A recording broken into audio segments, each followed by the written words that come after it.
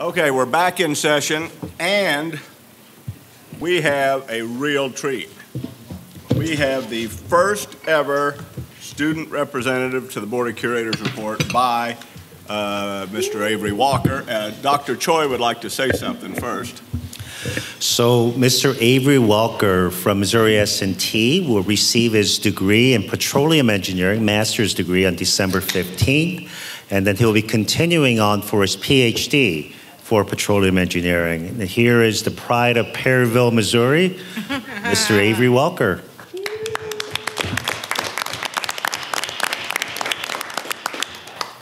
Well, thanks for the lovely introduction. Pride of Perryville, I like that. I'm going to bring that home just in case they didn't know. This is only 3 full pages single space, so bear with me. So what I did was I went through and I asked each organization, the Intercampus Student Council, to go ahead and give me things that they wanted me to report. So I asked them to talk about respective struggles and successes and to share them with me so I could share them with you guys. So I'll start with the Intercampus Student Council and what we're doing. So we had our first meeting of the year in the end of September. We took some time, get acquainted with each other, shared some different campus updates, and we discussed ideas to determine what we would like to focus on in the coming year. So on Friday, when we have our next meeting, we'll be finalizing those ideas. Let's see. Next, I've got ASUM. They've been working very hard on their intern selection process, and they're very happy to announce that they have 8 qualified interns for this position, or for their positions up in Jeff City. So additionally, for the first time, each university will be equally represented in the team, 2 interns per university. Those interns went to training last weekend so they could be prepared for the spring semester job. And also over October 15th through the 20th, ASUM worked with local student governments to promote the system's efforts to transition to affordable and open educational resources. Students wrote thank you notes to faculty members who transitioned to those materials. And they are also working on raising awareness of the total cost savings from those classes that transitioned over to those affordable resources. All right, so next I'll move on to Columbia and talk about MSA. So MSA's auxiliary, Tiger Pantry, received a $2,500 donation from Kroger to buy food from their pantry. And they're also running a canned food drive for Tiger Pantry before the Thanksgiving holiday. They also partnered with Mizzou Athletics and IFC to bring former Mizzou basketball alumnus and former NBA player Kean Dooling to campus.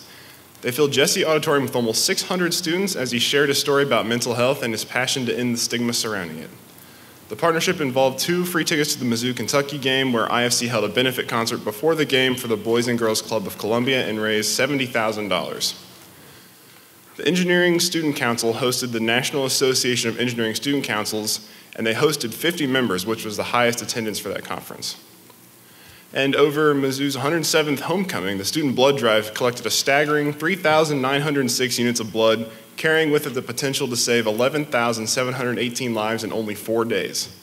Additionally, the students gathered to give back to the community 2,136 hours of service, raising $5,030 for Rainbow House, and donating 26,764 pounds of canned food. So they had a pretty productive week.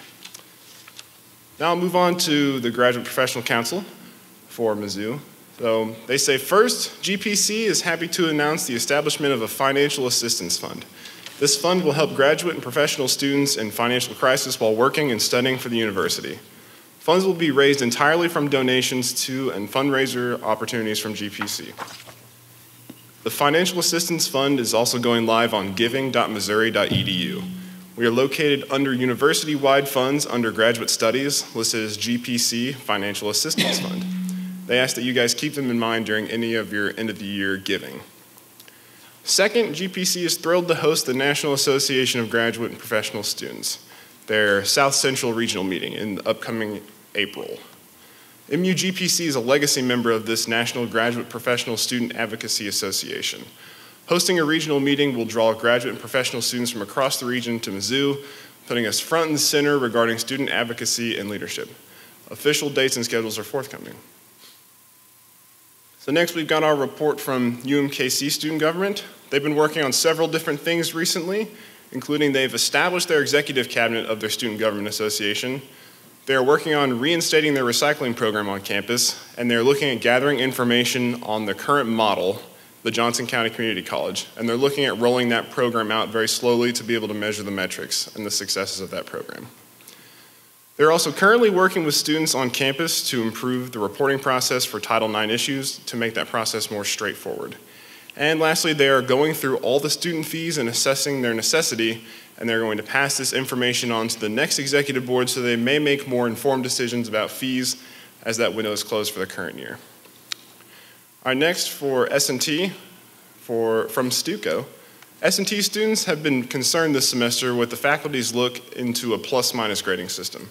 Students have largely voiced that they are against any such grading system for a number of reasons. Particularly, they feel it would make an already difficult school more difficult, and it would make their GPAs less attractive to their prospective employers than their competition in other schools. Our students have also worked to raise money for our Student Emergency Fund, which aids students who are in crisis. Our fundraising campaign from the beginning of the year to homecoming raised around $2,000, and recently another fundraiser was held at the Price Chopper in Rolla. And they would like to thank Curator Steelman for participating in that fundraiser. Additionally, our tool for students to view their professors' evaluation data has been live for a few months, and it is finally being put to good use as students sign up for the Spring 19 classes. And this tool so far has been met with lots of positive feedback. They are also looking into implementing a new transportation system that's modeled after one of our very own senior design projects. And we're looking forward to April 19th because that's the date of the opening of the fitness center. And they hope to invite everyone to the grand opening. Now for CGS at Missouri S&T, the Council of Graduate Students at S&T is pursuing ways to strengthen its relationship with the campus administration, system, and Board of Curators in order to enhance the graduate student experience at Missouri S&T. We are currently addressing and discussing possible solutions to the instability our graduate students experience. One perception our graduate students have is that their graduate student experience would be improved with better communication and additional transparency from the Missouri S&T administration and the system. Secondly, our current and future graduate students are looking for better financial stability and career opportunities from the university. In response to these concerns raised by their constituents and the Council of Graduate Students, they are initiating the following actions. They're going to develop a student-run career fair focused on our graduate students, and develop an alumni outreach program geared towards establishing alumni endowments for graduate students. All right, next up we've got UMSL. So UMSL is excited that their Triton Food Pantry has opened up again yesterday on the 14th. It's a pop-up pantry that helps supply perishable and non-perishable foods to food insecure students. 1 in 5 UMSL students is facing hunger or low food security, and many students at UMSL are also parents, so the pantry is a huge help to those students, especially ahead of Thanksgiving. Pantry is served between 75 and 100 students every time it has opened up, and it provides students with an average of 10 items. Now, while the pantry has been focused mainly on students, it's also given to staff that are in need. Additionally, the Alumni Association funds a snack pack program to give students a no questions asked way of getting snacks throughout the week so they can focus more on class. The Campus Safe Walk had another successful year put on by UMSL's SGA with participation from campus police, residential life and housing, faculty, and staff. They were able to bring an engineer from MoDOT to walk one of the paths, and she will be receiving information on the area that she walked, which is in MoDOT's domain. And now personally, for what I'm doing as the student rep, I have just started working with President Choi and Steve Graham's office to better utilize student evaluations to improve the quality of instruction throughout the whole system. And I'm looking forward to diving into that now that I've finished my thesis. That's what I got. Any questions? Any questions? Hey, Avery, when you tell students that you are the student rep to the curators, what is their thoughts or feelings, or what do they say to you about that? Most people don't really understand what that is. They haven't really heard of that, so I try to give a little insight as to what I do, and whenever I tell them, they think, well, yeah, that seems very important, very valuable position. Good. Any other questions? Avery, thank you very much. You survived. Thank you. Thank Good you. report.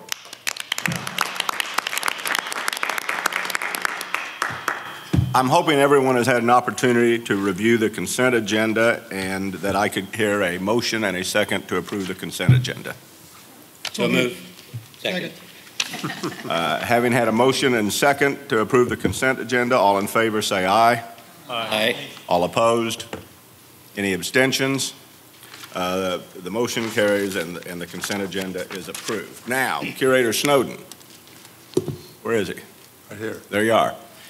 your committee is up.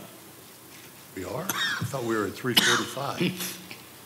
We may need to adjust, but we will do so on the fly. Curator Snowden, I see that Steve Graham is here to present the online strategy discussion, and when he's done, we're going to ask you to regale us with tales of your intercampus faculty council interaction. Oh. Cindy, did we cross the curator up with our revised agenda? Is that what we've done? I will say, Phil, we did revise the agenda to make some more time for closed session. You ready? Yep. Okay.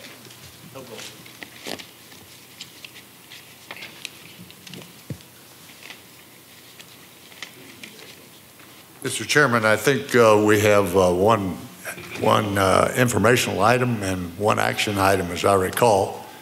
And the first informational item will be talking about the Interfaculty Council and the meetings that we've had over this past year. As you'll recall, the board implemented this program about 3 years ago, and since then we've had 2 meetings every year, plus roundtable discussions on several occasions.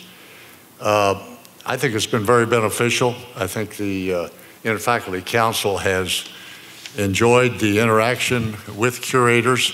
I think because of that, they get the feeling that they know us better and that we know them better, and I think it's been a healthy dialogue. I'd point out that we've had 2 meetings this year. The first one was in Columbia, and Curator Sunvold and Curator Steelman attended that meeting along with myself. And first thing we did was the IFC kind of outlined their achievements for the year and highlighted the issues of teacher evaluation. Second point I would make is that we talked about the administrative review and the potential consolidation with the goal of bridging the gap between stagnant revenue and increasing expenses at the university and throughout. We discussed the university task force and the uniqueness of each campus. And I think each of the schools, with their particular representatives, expressed to us and shared their views of how each university was unique and different. Moving to the fall retreat, that was in Boonville, and unfortunately, or maybe fortunately, I guess, maybe for the students, I was the only curator there. But it was a healthy discussion. We again discussed the university task force and that was completed in the summer, and talked about their goals and what had been accomplished. I think all of the curators, I pointed out to them that all of the curators agreed that we are one university system, but we are 4 separate, unique university campuses. And I think we're starting to get a real buy-in to that concept, and I think that's good all the way around. I expressed, and I think the Interfaculty Council expressed at that meeting, actually Dr. Choi came in right after I was there with the group, and we all expressed our support and confidence in President Choi and his leadership and what he brings to the university. So all in all, I thought it was a very good session on both of them, and I would recommend that we continue to do this on an annual basis. If there's any questions on that, I'd be happy to answer them. I would point out that Curator Snowden has been the chair of this committee ever since we started this procedure, and that you have diligently met with the faculty and talked to them and got their views every year. That's extra effort by Curator Snowden, but I believe it has been a very good opportunity, and I do feel that we as curators have a better relationship with the faculty now, in large part due to your efforts, Phil. Well, and because of that, I think I'm the favorite curator of all the professors on the various campuses. So I want you all to know that, whether you believe it or not. So, Mr. Chairman, I don't think we need a motion or anything on that particular report. We do have an action item dealing with a Bachelor of Arts degree at UMSL, dealing with computer science.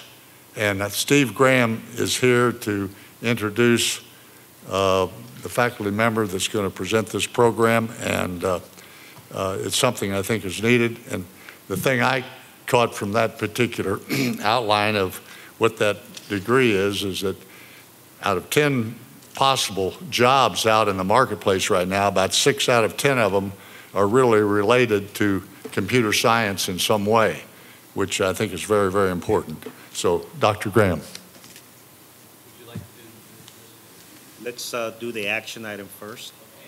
Okay. I'll just talk briefly for a second. I'm going to invite Dr. Teresa Teal, who's the Associate Dean of Arts and Science, up. If you recall, we have a new process now where we're asking the deans or department chairs to come up. As Curator Snowden mentioned, it's a Bachelor of Science degree in computing technology. I think it's a really good degree for the marketplace here in St. Louis, and I'll ask Dr. Teal to step forward and talk about it briefly.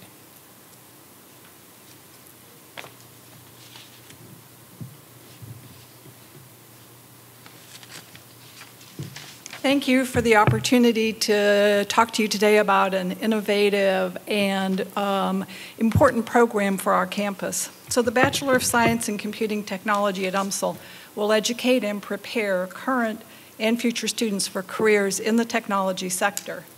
And as the curator said, these graduates will help us to meet the growing technology workforce needs, both of the St. Louis region and the state of Missouri. In Missouri, 6 of 10 jobs with the best outlook for employment are in the computer science and technology area. This new degree program that we're proposing today will grow with the increasing demand for jobs in this field, and this will stimulate further student interest in the computing technology degree. The Bachelor of Science in Computing Technology differs from the BS in Computer Science. It requires less in the way of upper-level math and computer science courses, replacing them with courses that are more technology-based. This removes some of the barriers to graduation for many students, leading to an increase in student retention and graduation rates.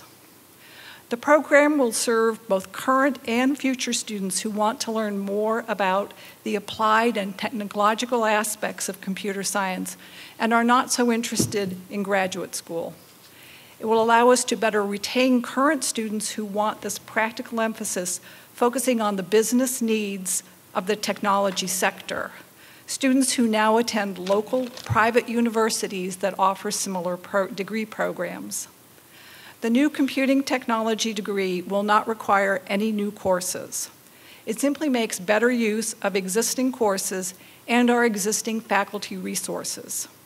However, as the enrollment in the program grows, we anticipate needing new courses in computer science in the future, so that probably by year 5 we will require 2 new faculty positions, probably 1 in the 2nd year and 1 in the 4th year of the program. The computing technology degree is different from, but complementary to, the information technology degree offered by MU. Computing technology focuses more heavily on teaching programming skills to build computer technology versus skills for using technology. Computing technology requires more math and computer science courses than does information technology. However, as both MU and UMSL develop online courses that can serve both the computing technology and the information technology programs, we anticipate increased opportunities for cross-campus collaboration in these 2 complementary programs.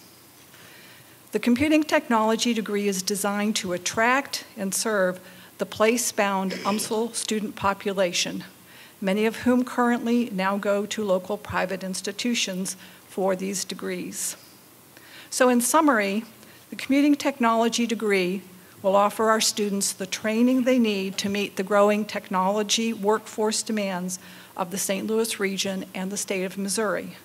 The computing technology degree aligns well with the strategic plan, which states that UMSL is committed to providing innovative programs that lead to successful graduates who support the growth of businesses and organizations in the greater St. Louis community. Thank you. Any questions? I have a couple. I'm sort of intrigued about where this kind of course has fallen on different campuses.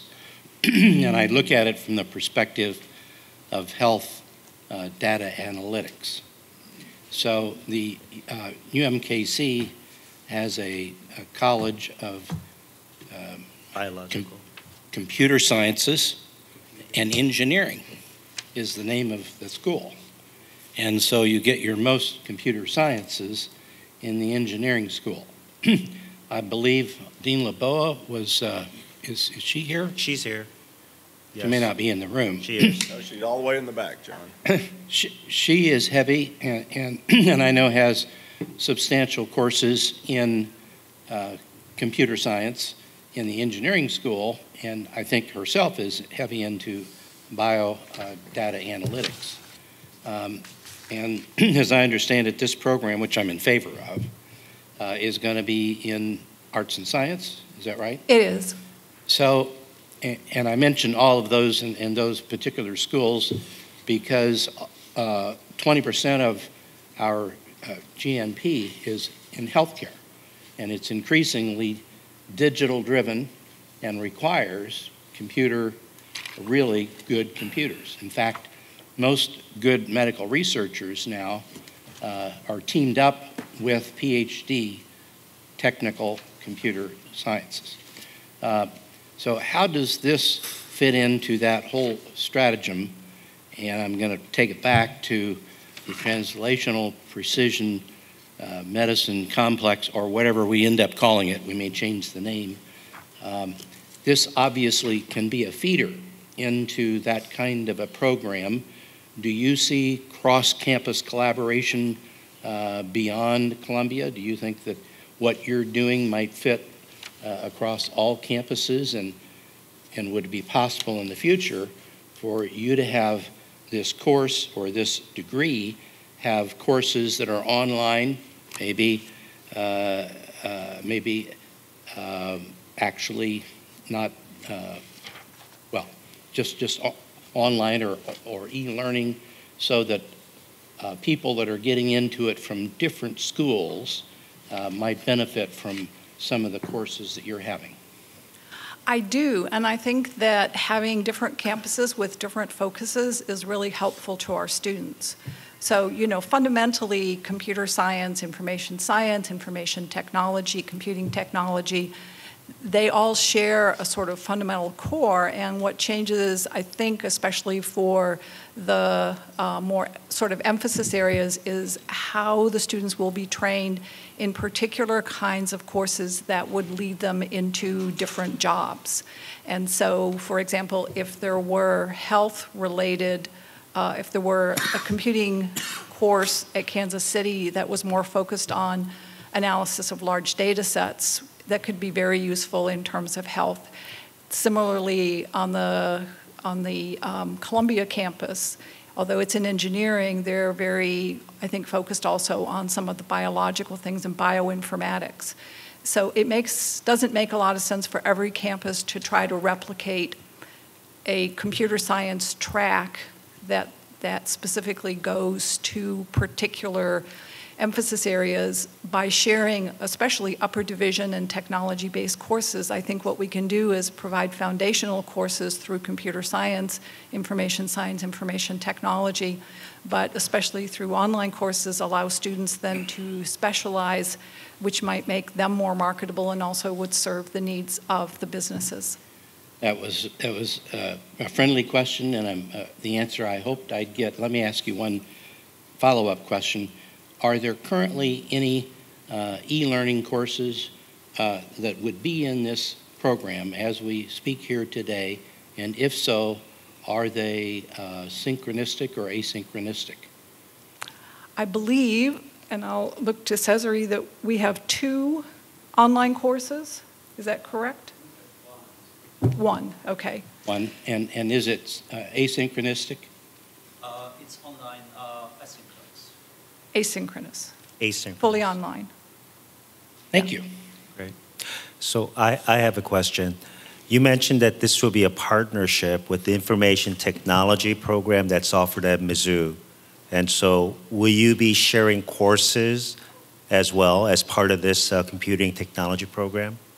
I've had conversations with colleagues in that department, and our understanding is that both campuses are working to develop more online courses, and that by sharing those courses, we can avoid duplication and great. serve the students on both campuses. That is so, great. Yes. And so with that capacity, and also if we can get UMKC and SNT to participate, we would love to see a program like this be elevated and scaled up to meet the workforce needs in the state, especially in IT, computing technology, as well as data sciences. So I want to thank you for your efforts and also the collaborative approach in which you've designed the program. Thank you. Thank you. Great job. Any more questions? Just a comment that I'm really excited to see something coming out of the Bachelor of Arts that gets students into jobs that pay $60,000 plus a year. At least. At least. That is great. Thank you. If there are no more questions, could I have a motion and a second to approve as a new degree program the Bachelor's of Science and Computing Technology at the University of Missouri St. Louis? Oh, that's in the committee? Have I Let the committee have I do said their on you a job. little bit? All right, Your sorry, job. sorry. Move approval. Are there any I other stand questions about this particular degree by anyone? If not, I'm looking for a motion and a second to I move adopt approval. this Bachelor of Computing Technology for UMSL. Is there a motion and a second? So moved. Second? Second. It's been moved and seconded. All in favor say aye. Aye. Opposed, no. Abstain? Motion carried. Now, Mr. Chairman, I move the adoption of recommending that the bachelor degree in computing technology for UMSL be adopted by the full board. Before I ask for a second, I would remind the curator that I was the curator who bragged on him just a few minutes ago. Any seconds? Second. All in favor? Aye. Opposed? Any abstentions? Motion's carried, and congratulations to University of Missouri St. Louis on this new program, and best luck. We have a second item apparently on our information, Mr. Chairman, and Stephen Graham's at the podium, so I'll let him take over from here. Okay, I have a very easy job today, just introductions, and so I just give a couple brief comments to set the tone. As you know, we've talked about before, you hear conversations even now in the recent discussion about the computing technology degree about online and e-learning courses. We've done a nice job, I think, in the past. Our faculty are engaged. We've offered a number of courses that our students take. But I think that there's a real desire, and particularly now is sort of the time to move and be very bold in the online space. And so we are making very bold plans. We put in a proposal to the MDHE as part of this to develop a completely online strategy and program that will serve adult learners across the state. To do this, we're undertaking a significant effort, and we've engaged a system-wide task force made up of members from all 4 campuses, and we also have engaged EY Parthenon as a strategic partner, one of the well-known firms in this area. And so I would like to introduce one of their managing partners, Haven Ladd, who will come forward and talk about some of the concepts that they're going to be working with us on, and then he'll leave quite a bit of time for questions too. So with that.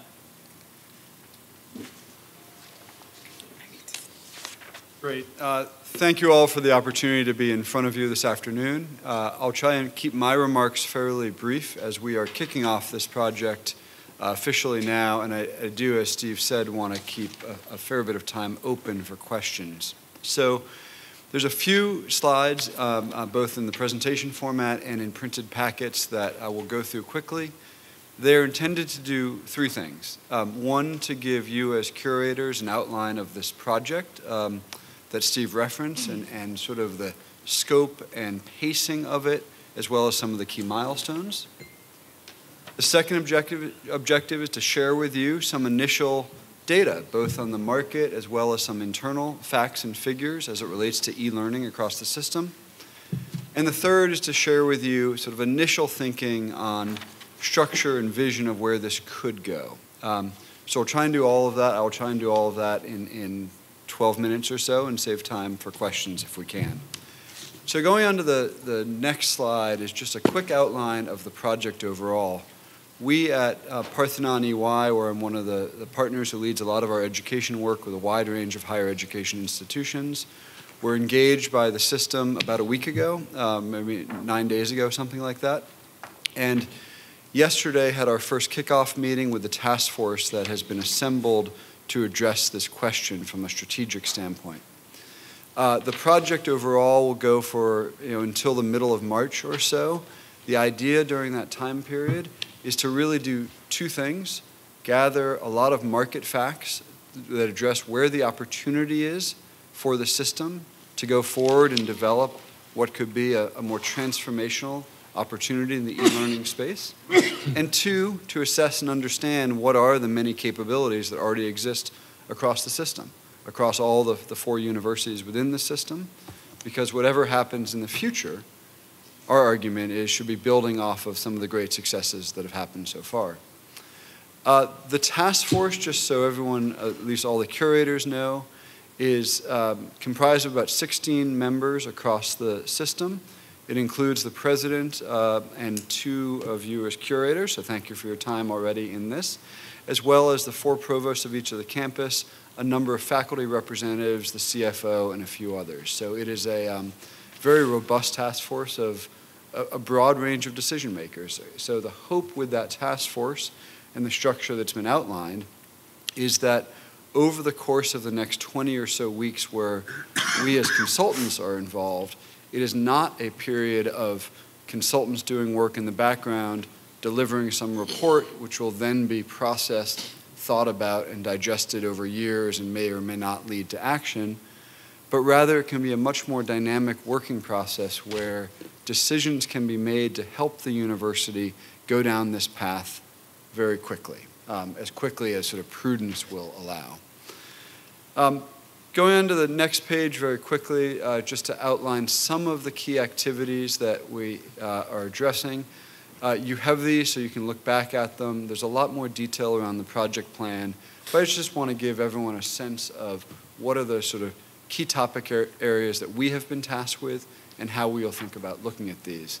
There's really 4 that we're addressing in the early parts of this work: current state assessment internally across the 4 universities, market analysis and identification of potential options and opportunities for the system, evaluation of what technology or technologies is at play today across the 4 campuses. That's a complex one.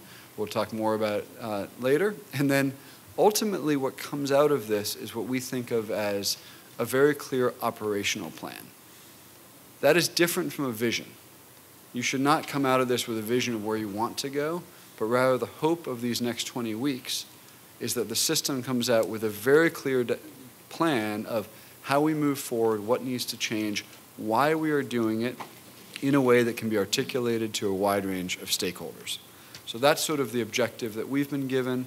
That's how we've outlined it for all of you. The next page hits on just a quick overview of some of the market trends. I'll pause briefly on this page and then go into some facts and figures, which might be harder to see on the screen. But I want to hit on 2 big themes. First of all, on the left of this, when you think about the core macro trend that's facing higher education today, it is that overall post-secondary enrollment rates are flat. They will remain flat for a long time to come. So we are not at the end of this recessionary period in demand for post-secondary enrollments, but rather we believe roughly in the middle of it. And during that period of overall flatness for enrollments, there has been growth over the last 15 years, quite substantially, of online or hybrid or e-learning enrollments. I won't get into the detailed definitions right now, I don't think we need to, but we believe as outsiders that that growth or that dynamic of flat or declining on-ground enrollment and a lot of growth in e-learning will continue for the foreseeable future. In addition, there is a substantial underserved population in this state today, and it gets bigger if you begin to sort of expand the catchment radius to some surrounding states, that potentially could be served within the mission of the University of Missouri system today. There's roughly 450,000 adult learners today who don't have a bachelor's degree, or some have a few have a bachelor's degree, we'll talk about in specific numbers later, but who could use further education of the type that could be delivered by the system to fulfill their role in the workforce, their role in economic development, their role as citizens. That is an opportunity that is sort of there for the taking and within the mission and vision and historic competencies of the University of Missouri system. When we look over to the right side of this, you have, as a system, done some really good things. You've been growing online and hybrid enrollments faster than the national average. That's great. You have grown those faster than your on-ground enrollments. However, on a national basis, you are still not particularly well known, and nor are you perceived as yet having a leadership position in this whole world of e-learning. And finally, the third point I want to make is that there's only about 5%. We only serve about 5% of our population in a fully online or virtual way. Many students, and I'll show you the numbers on the next page, or 2 pages from now, within the state of Missouri, choose to enroll in an online program provided by an institution outside of the state. And most times when they do that, they end up paying more. I would argue that's not good for anyone except for those providers of online learning. It's not good for the students. So a couple facts to share with you on page 5, if we can turn the slides. This is a quick picture, similar structure of the picture on the left and the right. On the left, this is enrollment totals for all institutions within the state of Missouri. The gray bars on the bottom are on-ground enrollments. The very bright on the screen green bars are the hybrid enrollments, and the blue bars at the top represent online enrollment. That's online only? And this is online only. It's a great question.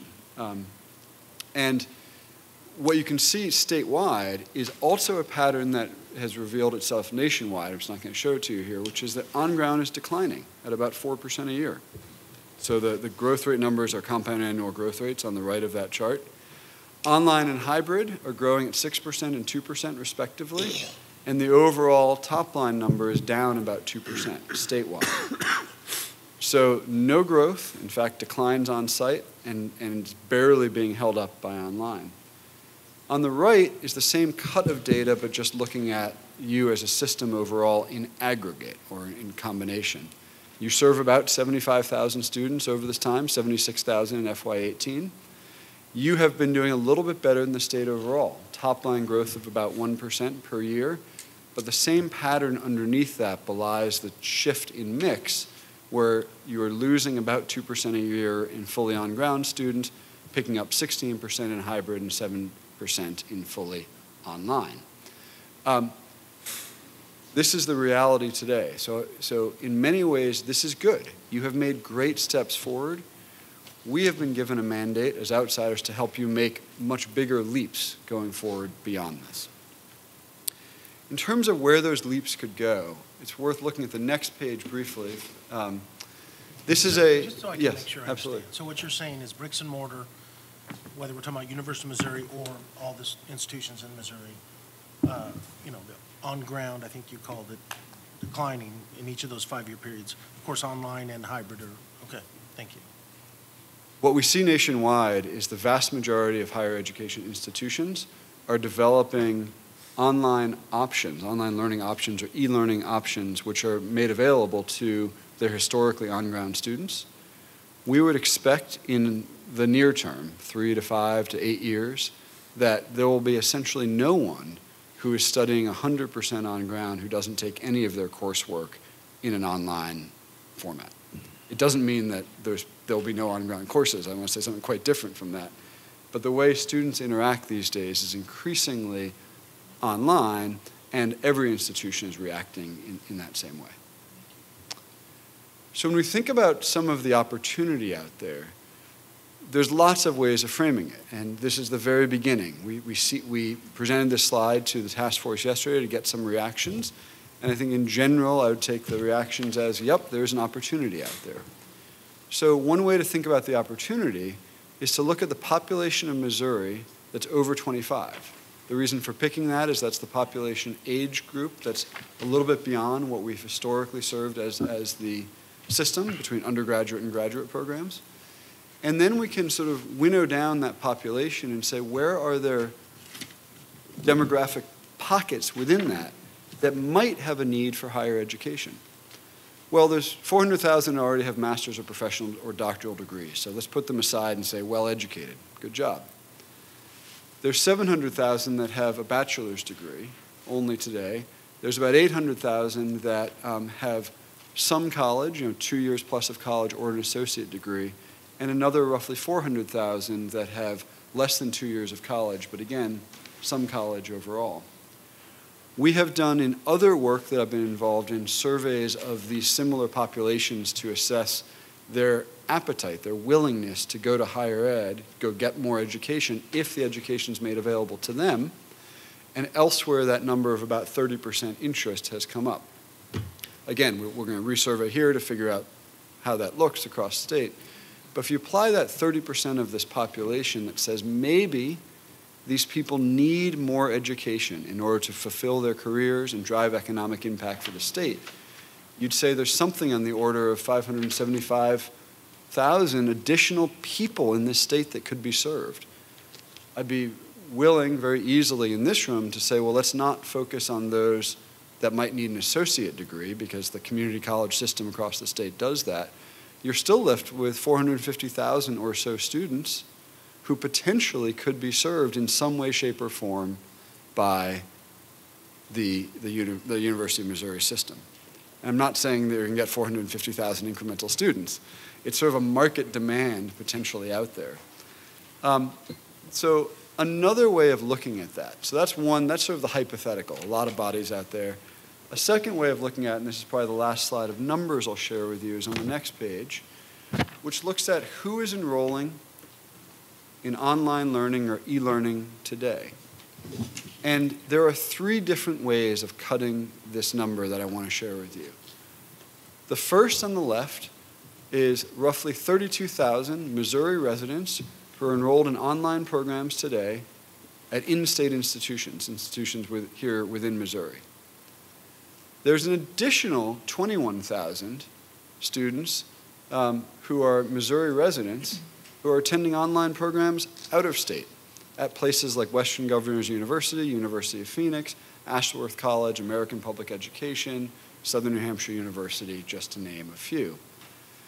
And finally, there's about 25,000 out-of-state students who are enrolled in online programs here within state.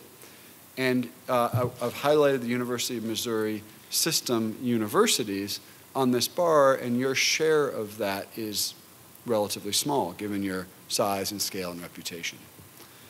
So I would make the case to all of you as we kick off this project that there's a big market opportunity out there.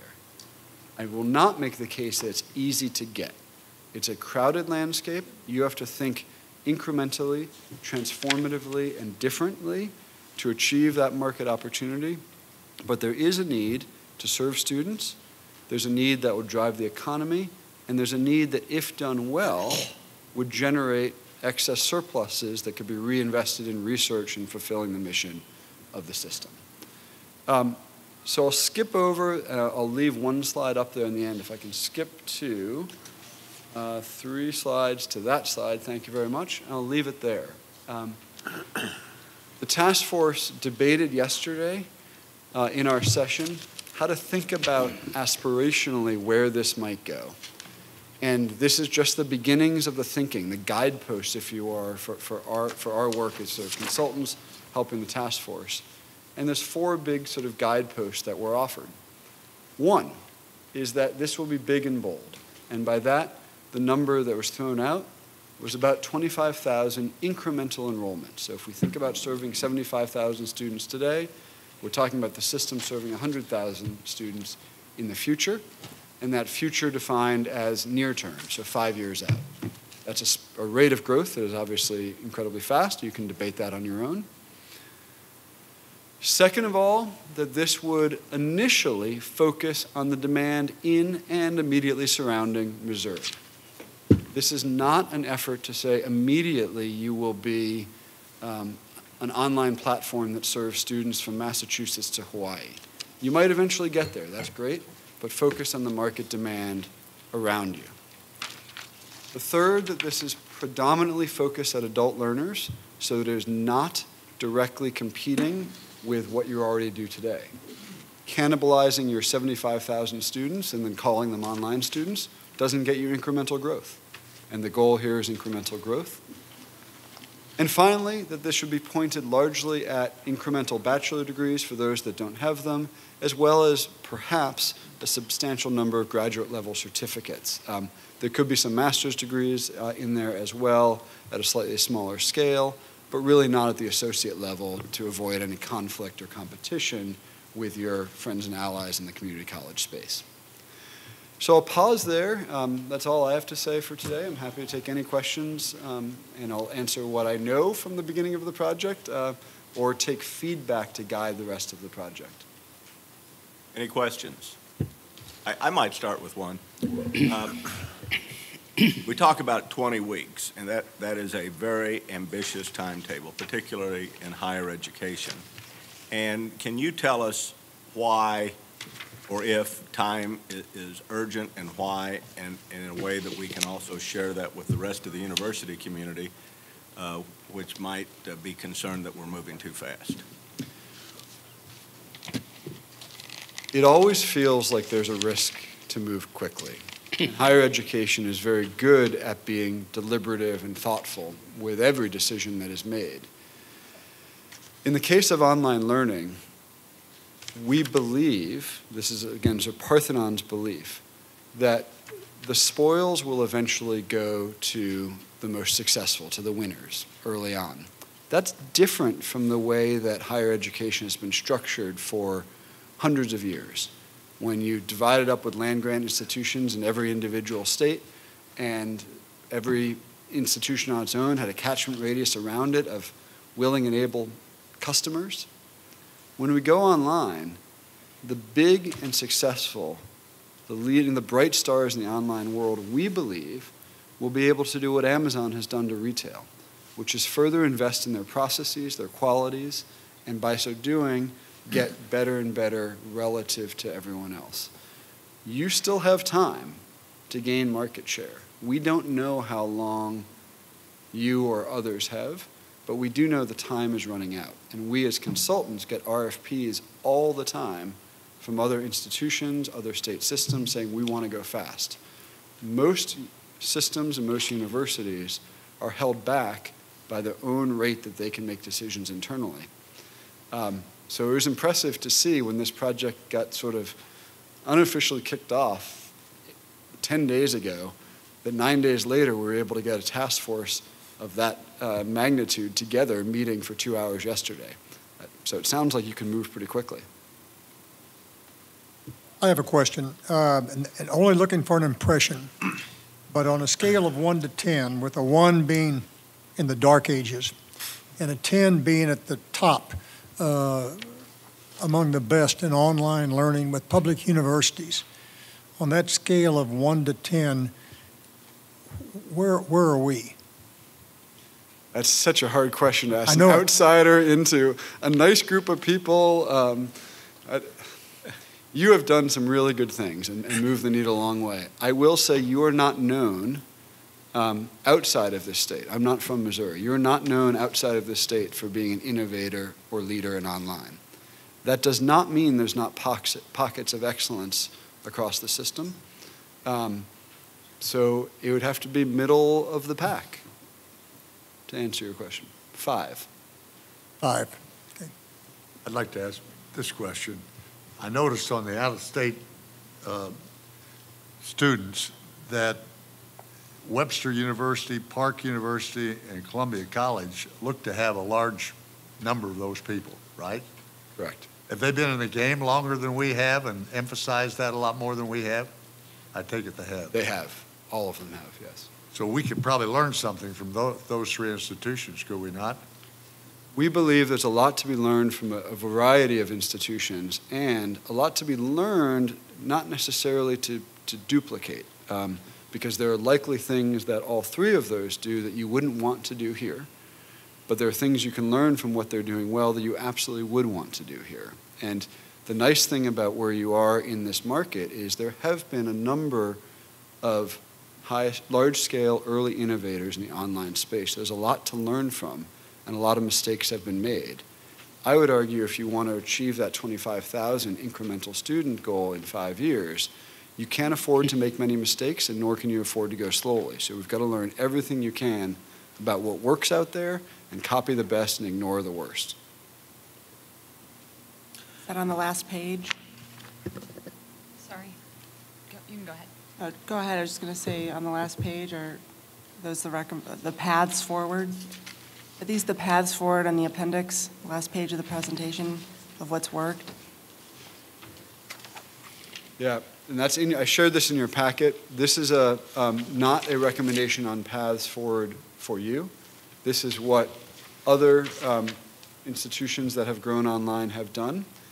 It is revealing, if we want to look at it, to look at the time that it has taken for some institutions to get to a level of scale online, or in the ones that have done it very quickly, the paths forward. In the case of UT Arlington, Arizona State, or now Purdue with its acquisition of Kaplan to create a new university in Indiana. But some of the others that we've heard about for years, this has not been quick. I apologize that I had to walk out earlier, but as you're thinking about online learning and the system or platform that we would create internally for Missouri students, how do you think about providing online education on existing platforms that like Coursera or other kind of online places where we can post our own courses? Yeah, it's important to remember that you're doing a lot today. We have not looked at all the different platforms that you're using. I know you use a wide range of technology, and I'm sure some of them are pretty darn good. So on that stuff, there's no necessarily reason to always reinvent the wheel. As with technology, you'll always be looking for the next and better platform, et cetera. You'll be migrating and growing. I think right now, as my own bias, is that you will likely, as a system, need to do two things in parallel. You'll need to continue serving the online learning needs of your 75,000 students today across all four campuses, across all four universities, excuse me, and also do something more transformative to get at a new market opportunity above and beyond that. And they may or may not, they may be on the same platform, different platforms, I don't know. Mm-hmm. Two questions. First of all, well, I'll put them together because I think they may go together. You said that at least initially, predominantly adult learners, and then we may go to traditional and others. Any problem with, as we're developing courses, having them offered to traditional learners that are on site? Any problem with that? No. Okay. With respect to the adult learners, how are we going to keep them engaged and motivated? One problem with e-learning is that if you don't show up, you don't have to show up in class generally, and people lose interest and don't complete their courses unless there's some coaching involved. What do you think of the importance of having coaching, not only when we roll out to traditional students, but also adult learners in their homes that aren't going to come to the campus, and maybe the employer isn't paying their way. Maybe they've paid, but they lose interest. Should we have coaches for everybody? For everybody or for the adult learners? Sorry. Actually, for everybody. I'm assuming for traditional students. Theoretically, we have coaches now, but do we need special coaches for online and especially for adults? So a couple things, couple ways of answering that. Online learning versus on-ground learning as one distinction. The online student in general needs a different level of support and structure around her than the on-site student does, because you don't see them all the time. You're already doing a number of those things today, but to keep that student engaged requires a different level of wraparound services, support, et cetera. We talked a fair bit about this yesterday. Adult learners versus traditional age undergraduate or graduate students also need a different level of wraparound coaching, support, mentoring to keep them engaged, help them overcome the challenges of higher education in general. Most of that 450,000 student population or potential student population we looked at is not in higher education for a reason.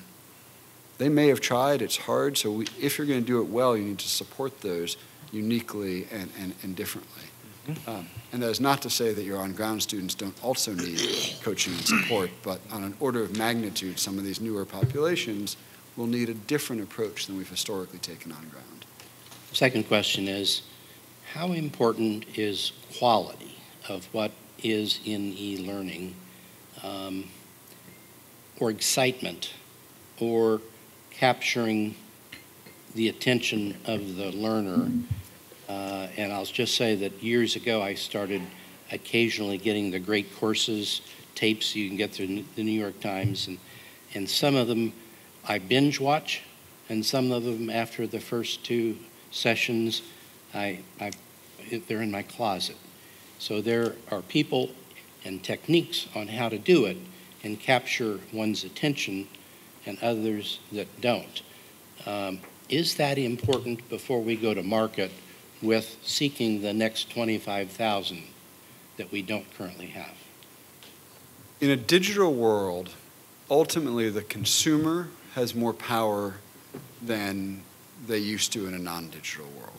And so by that I mean, when you play it out long enough in an online or e-learning environment, we will get to the point where consumers, students will rate with stars or whatever it is, all their individual courses. And of course, the barrier to jumping from one program to another gets very, very small. So quality will absolutely matter. But I want to temper that a little bit, because there's also a temptation for any institution to try to make the perfect mousetrap, the perfect offering with all the right supports, the highest quality thing you can conceive of at this point. And that could take forever, ultimately.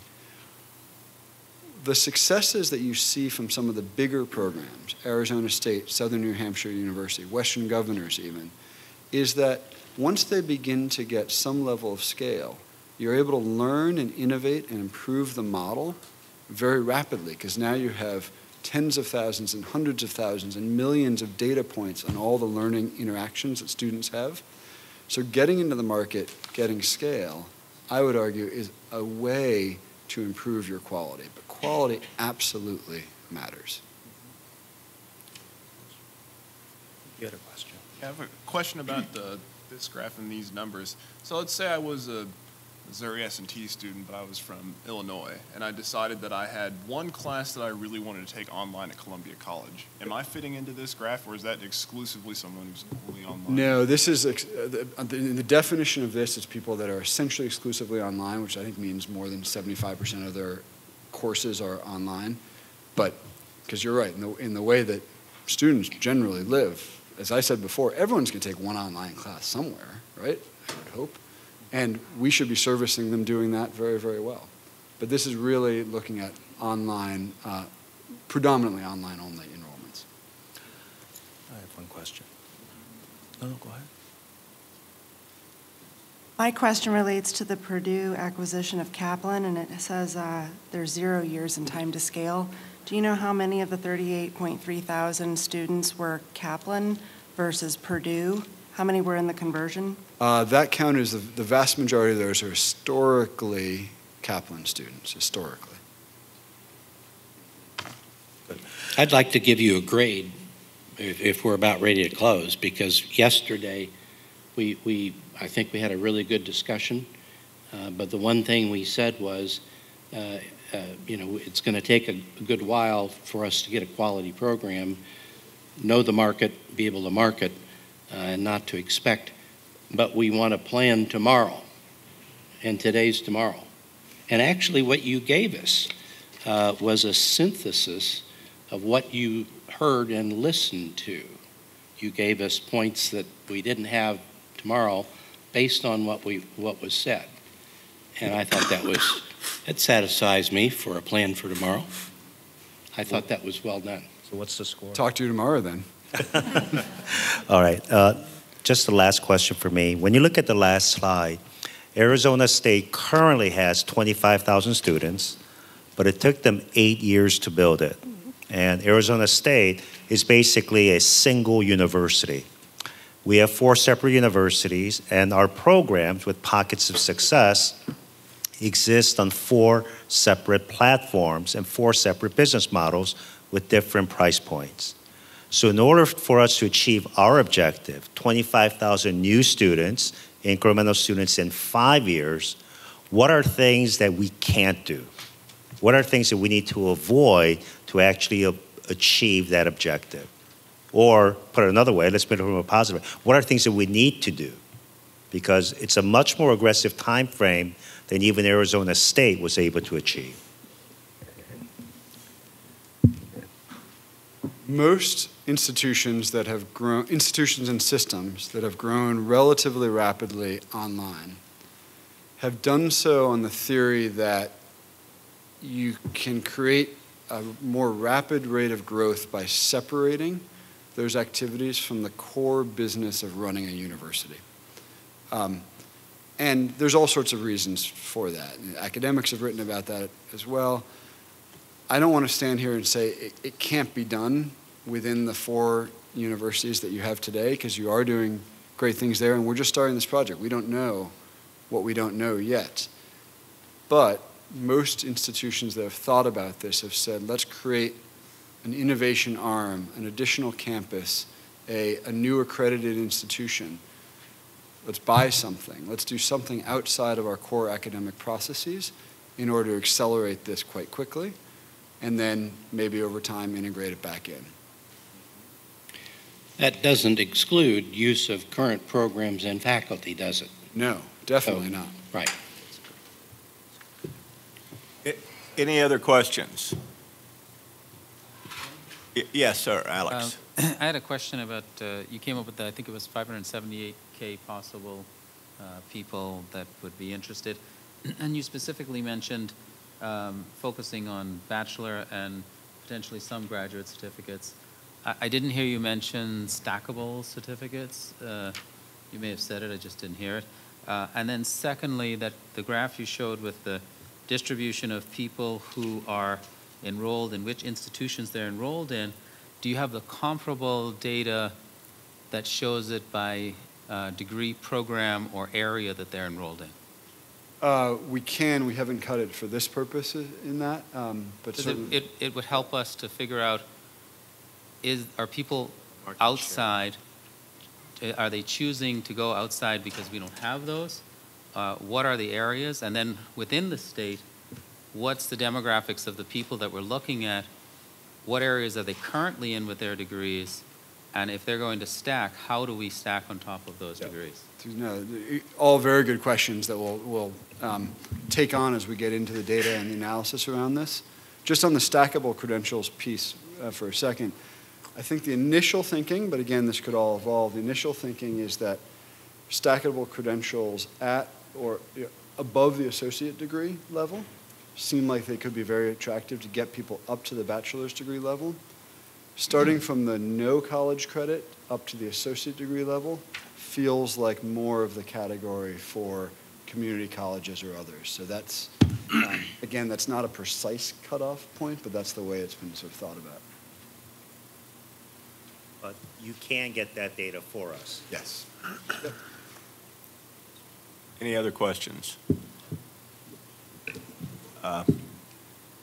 Thank you very much. I would add, so that the board and the university community can understand this, and you mentioned this as generating revenue, and I always forget, but we had Arizona State on our visit indicated that their net or margin was 30 to 40% in their online, which provides enormous revenue opportunities to put back into things like research, which is what Arizona State does. Thank you very much. Thank you all. Mr. Chairman, I think that concludes the business of the Academic Affairs, Student Affairs Committee, and I'd ask for a motion to adjourn the committee. So moved. Is there a second? Second. Been moved and seconded that we adjourn the committee. All those in favor say aye. Aye. Opposed, no. Abstentions? It's adjourned. If I haven't made it clear, we do recognize you as the faculty's favorite curator. Thank you very much. Okay, so I would like to go to the Compensation and Human Resources Committee meeting. Curator Phillips.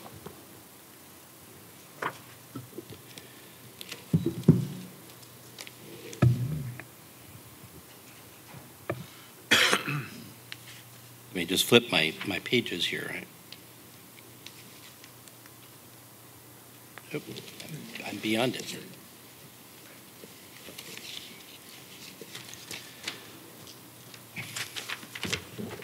So we're going to have this is an information item, not an action item, to talk about further changes to the retirement program that is offered throughout the system.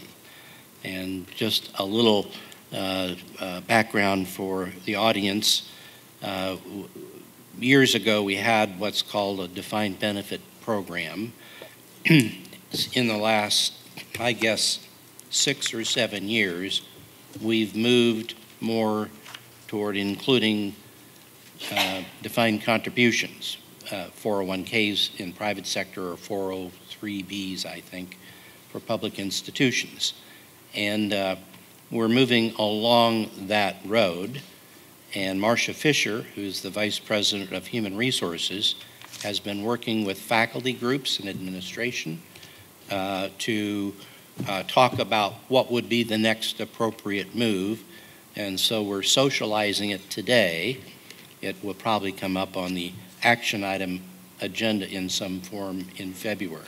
So Marcia? Thank you. Thanks. So we are talking about a proposed new retirement plan for future employees. And there's 4 things that I would like to discuss with you today. The first are why have we undergone this evaluation and why are we recommending this change? 2, what's the process that we've gone through to evaluate this and bring a recommendation to you? What is the current recommendation? And then finally, we'll conclude with next steps for further vetting before bringing it to the board for an action item.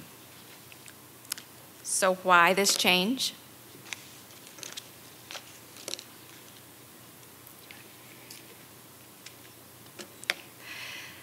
So we want to offer a retirement plan that the current workforce values so that we can attract and retain the best people. We know that new employees value portability and accessibility. The marketplace has largely moved to a defined contribution plan.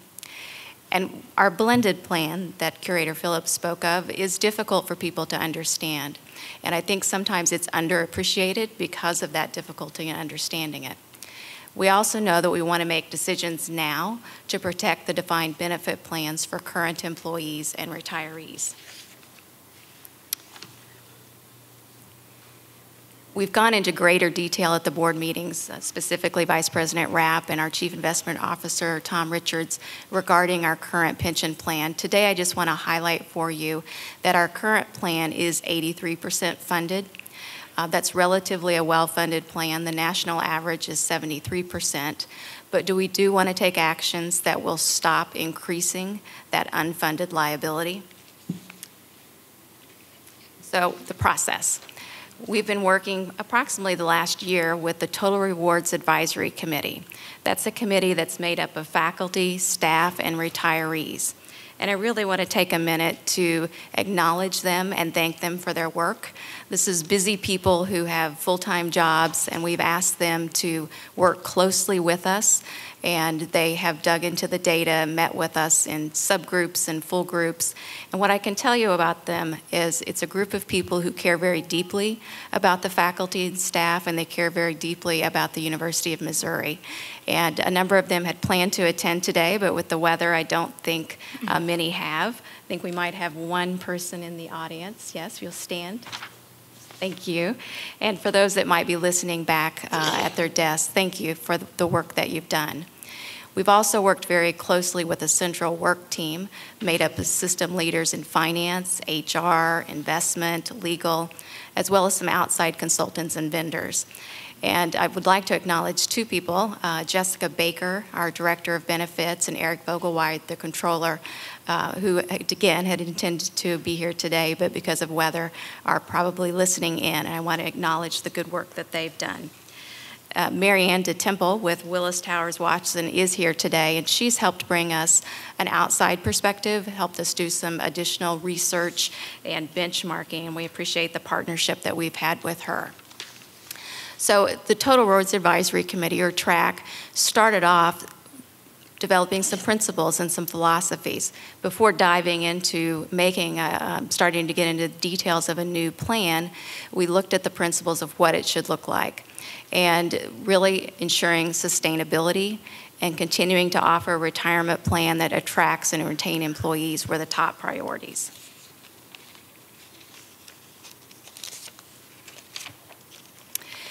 Their work included reviewing the two current plans that I'll go into just a little detail about in a couple of slides to give you some perspective, as well as looking at industry standards and trends and benchmark analysis for AAU Public, Urban 21, Rala Custom Peer Analysis.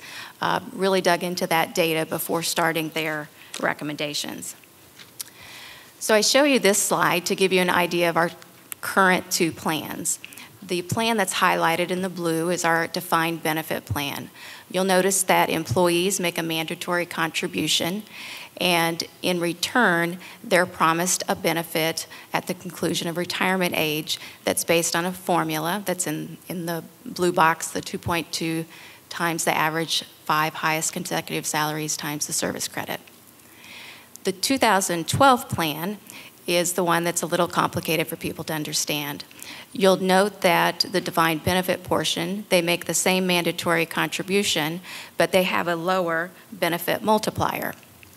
But instead, they have a defined contribution portion, which the university contributes a 2% core, and then matches up to 100% of 3%. And the vesting period I'll highlight for you is 3 years, and I'll highlight that we have an auto-enrollment to get the full benefit of 3%.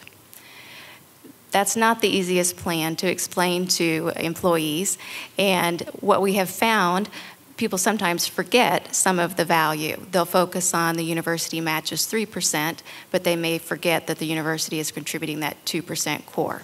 So that was one of the things that encouraged us to look at evaluating our future plans. So I want to give you an idea of some of the benchmarking data, and I'll highlight for you in your materials that we put the tables of the actual schools. And so if you want to look at a specific school, you're able to do so. But let's look at the all public. So what we're showing you here is the employer contribution by percentage. And again, those tables are listed at the back, but you'll see there's a range of about 5 to 12%, with the majority of employers contributing 8%. If we look at the AAU Public, again, you see the range of about 5 to 12%, with the majority of employer contribution being 8%. Urban 21, which is a comparator group that we often use for UMSL or UMKC, it has the range of 5 to 12.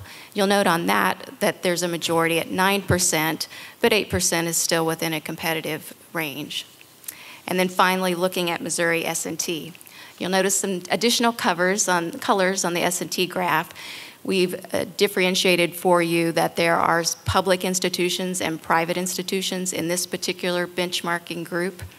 And when compared with the public groups, 8% is in that competitive range. This was a little bit more limited of a comparator group in the number of schools that we were able to get access for the information. So let's jump into the recommendation. So the initial recommendation from TRAC is to introduce a new defined contribution plan to new employees hired at some future date. Right now it's tentatively set at October 1, and then you would close the defined benefit plan for those individuals hired on or after that date. The specifics of the plan, I want to highlight 3 areas for you. First, what's being recommended is a 100% match of up to 8%, a 3-year vesting period, and you'll note in the 2012 plan it was also a 3-year vesting period, and that we auto-enroll the full 8%. We found that when we auto-enroll people at a percent, 95% of people stay at or increase the amount of auto-enrollment. So that's why we want people to get the full benefit of what we're offering, so we auto-enroll them at that full maximum benefit. They can change that amount at any time, but we find that most people don't, and so that we're encouraging them to become retirement ready. I also note on this slide that the suggested total savings rate is 15%. If an employee takes advantage of the full match, they'll be saving at 16% and be retirement ready. So 2 of the elements of this recommendation were by consensus, the 100% auto-enrollment rate and the 3-year vesting. There was an alternative plan that was also considered, and it was debated among the TRAC and had a split vote. Ultimately, this is the recommendation, but I would like to highlight for you the other option that was considered. They also considered a core contribution of 4% with a 50% match of up to 4%. Now, what you'll note is the university is still contributing 8%, and you'll also note that if an employee is to be retirement ready, they should be contributing the full 8% themselves. So why the recommendation of the 100% match versus the core plus a match? There was concern that employees might be misled or think that 4% was enough if that's what the university is contributing, and they wouldn't be retirement ready. There was also concern that saying that you'll match up to 4% at a 50% rate might not seem as attractive to people, so they might not be as willing to put in their own money to get that match.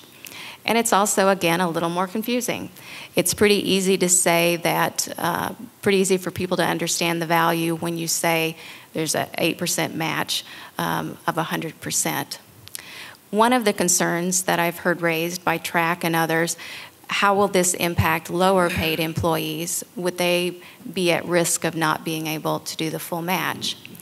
We pulled data to see if we could find some kind of trend of those folks who change the auto-enrollment by reducing it.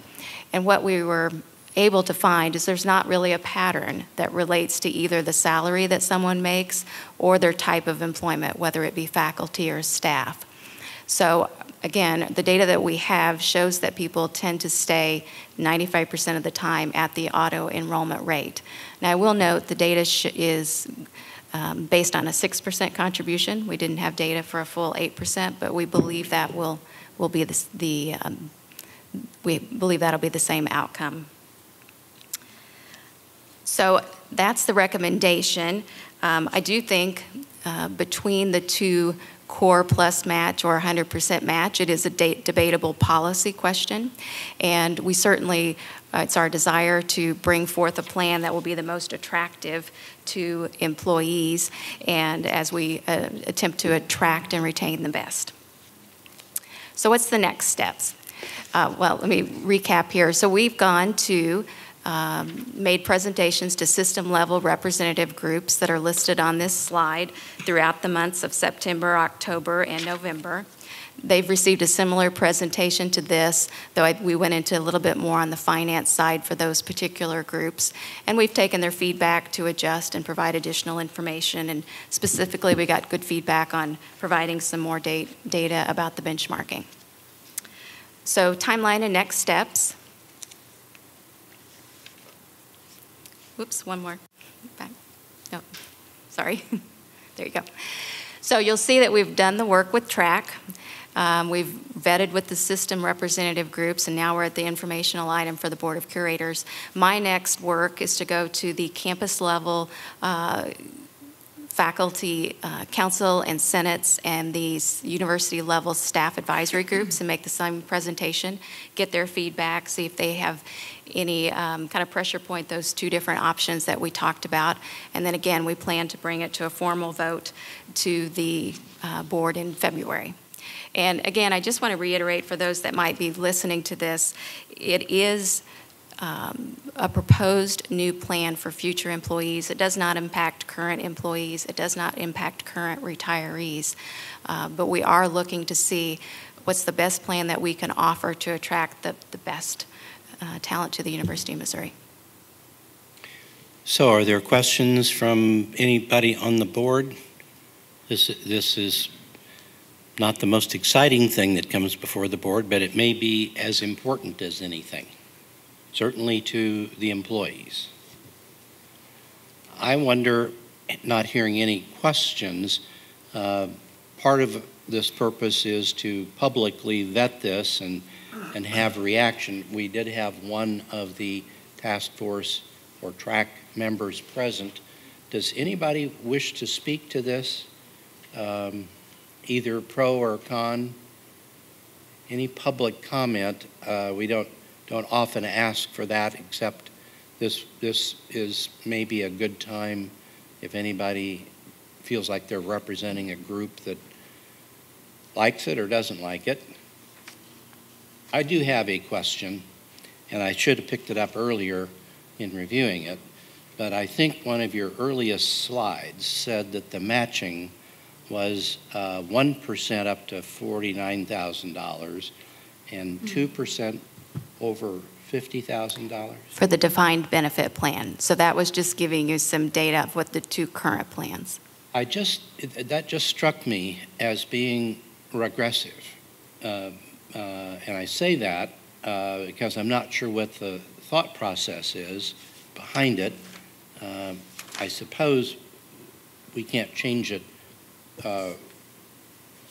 We may be locked into it, but maybe the Towers parents, a person that's here, because maybe a third or maybe more of our employees don't have earnings of more than $50,000. And so that's only matching the 1%. Whereas the higher paid employees would be able to and are eligible if they're earning $150,000 or more. And so it sort of penalizes somebody with a low salary. No, so this is the defined benefit plan. So it's saying actually somebody who makes less than $50,000 would only donate the 1%. Whereas when you get higher than that, then you donate to. It's all your money. It's not the money of the match of the university. It's your mandatory contribution in order to receive the defined benefit plan. Yeah, that's why I'm not a benefits lawyer. John, the dean's up there. I think the dean's standing at the. Yes. So back. If you have comments, forget what I was asking, and now go. I think I understand. No, that's right. I think you've got it now. It's actually a progressive sort of contribution in that the higher paid employees pay more to support the plan. Do you have anything to say about the proposal that is moving forward? There was not a complete consensus. I think you meant unanimity, but a majority favored what's being advanced. Any thoughts since you're on that committee? The committee is pretty clear that this is overall an excellent idea for us to move forward in this way, that new employees are looking for defined contribution plans more than defined benefit plans. It gives them more flexibility. If they match it, they can really have a good nest egg for retirement. The issue will there might be some discussion in the future about whether there's a core contribution by the university or whether it's simply a matching process. But so far, it looks like we're looking at a one-to-one match, and we'll just see what the employees think. It wouldn't be a hard adjustment to make if we wanted to make it in the future. So I'm Chris Haglund, Dean of Health Professions, by the way. So. And Dean, was there any appetite in the committee if it was made elective that you could move out of defined benefit into what we're calling defined contribution, that people would be interested if it were legally permitted? Did that come up? It came up. We've had the questions asked and currently Answer that. evaluating it. Would you be willing to answer that? Sure, sure. So it has come up in track as well as all the vetting system guide groups that we brought. And really we're evaluating in three ways. One, what can we legally do? Two, financially, what kind of impact would it have on the plans? And three, what kind of administrative burden? And can we take that on? But there have been some people that have asked the question. Thanks for your participation on the track group. You're welcome. It's my pleasure. Curator, I also noticed Provost Ramchan has. Oh, I was just going to say, coming from another system, I thought this plan was very generous, but it wasn't, well, it's complicated to understand if you're not a finance person. So simplifying it, which is I think some of what you're trying to do, would make it clear to everyone that this is an awesome plan, especially if you compare it to some other, peer groups. So I'm all for simplifying and sharing that message. So the 2012 plan is the one that's challenging to really recognize the full value. Exactly, and there's a lot of value in that. So. There is. Any other questions? Marcia, we appreciate the work that you're doing and the way in which you're going about it, which is to involve administration and faculty as we move along. I think that's all that the Human Resource Committee has. I think we're... you do not need to adjourn. Yeah, because we're... Right.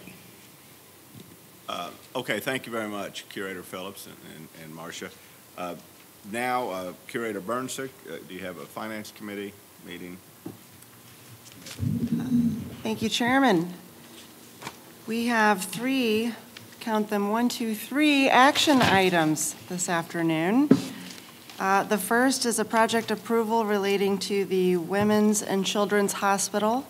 Second would be relating to the amending of the collected rules as it relates to procurement. And the third is the fiscal year 2020 student housing and dining rates. Ryan Rapp will present some information, and then we will ask for you to vote on each of these action items. Thank you, Curator Burnsick. For this first item, I don't have any slides. If you recall, when we did our 5-year capital plans that were approved this spring, this is a repair and renovation project for the women's and children's exterior. At the time, the only reason we're bringing it forward now and not having it on consent, they were estimating it was $16 to $20 million. This project's coming in at $26 million.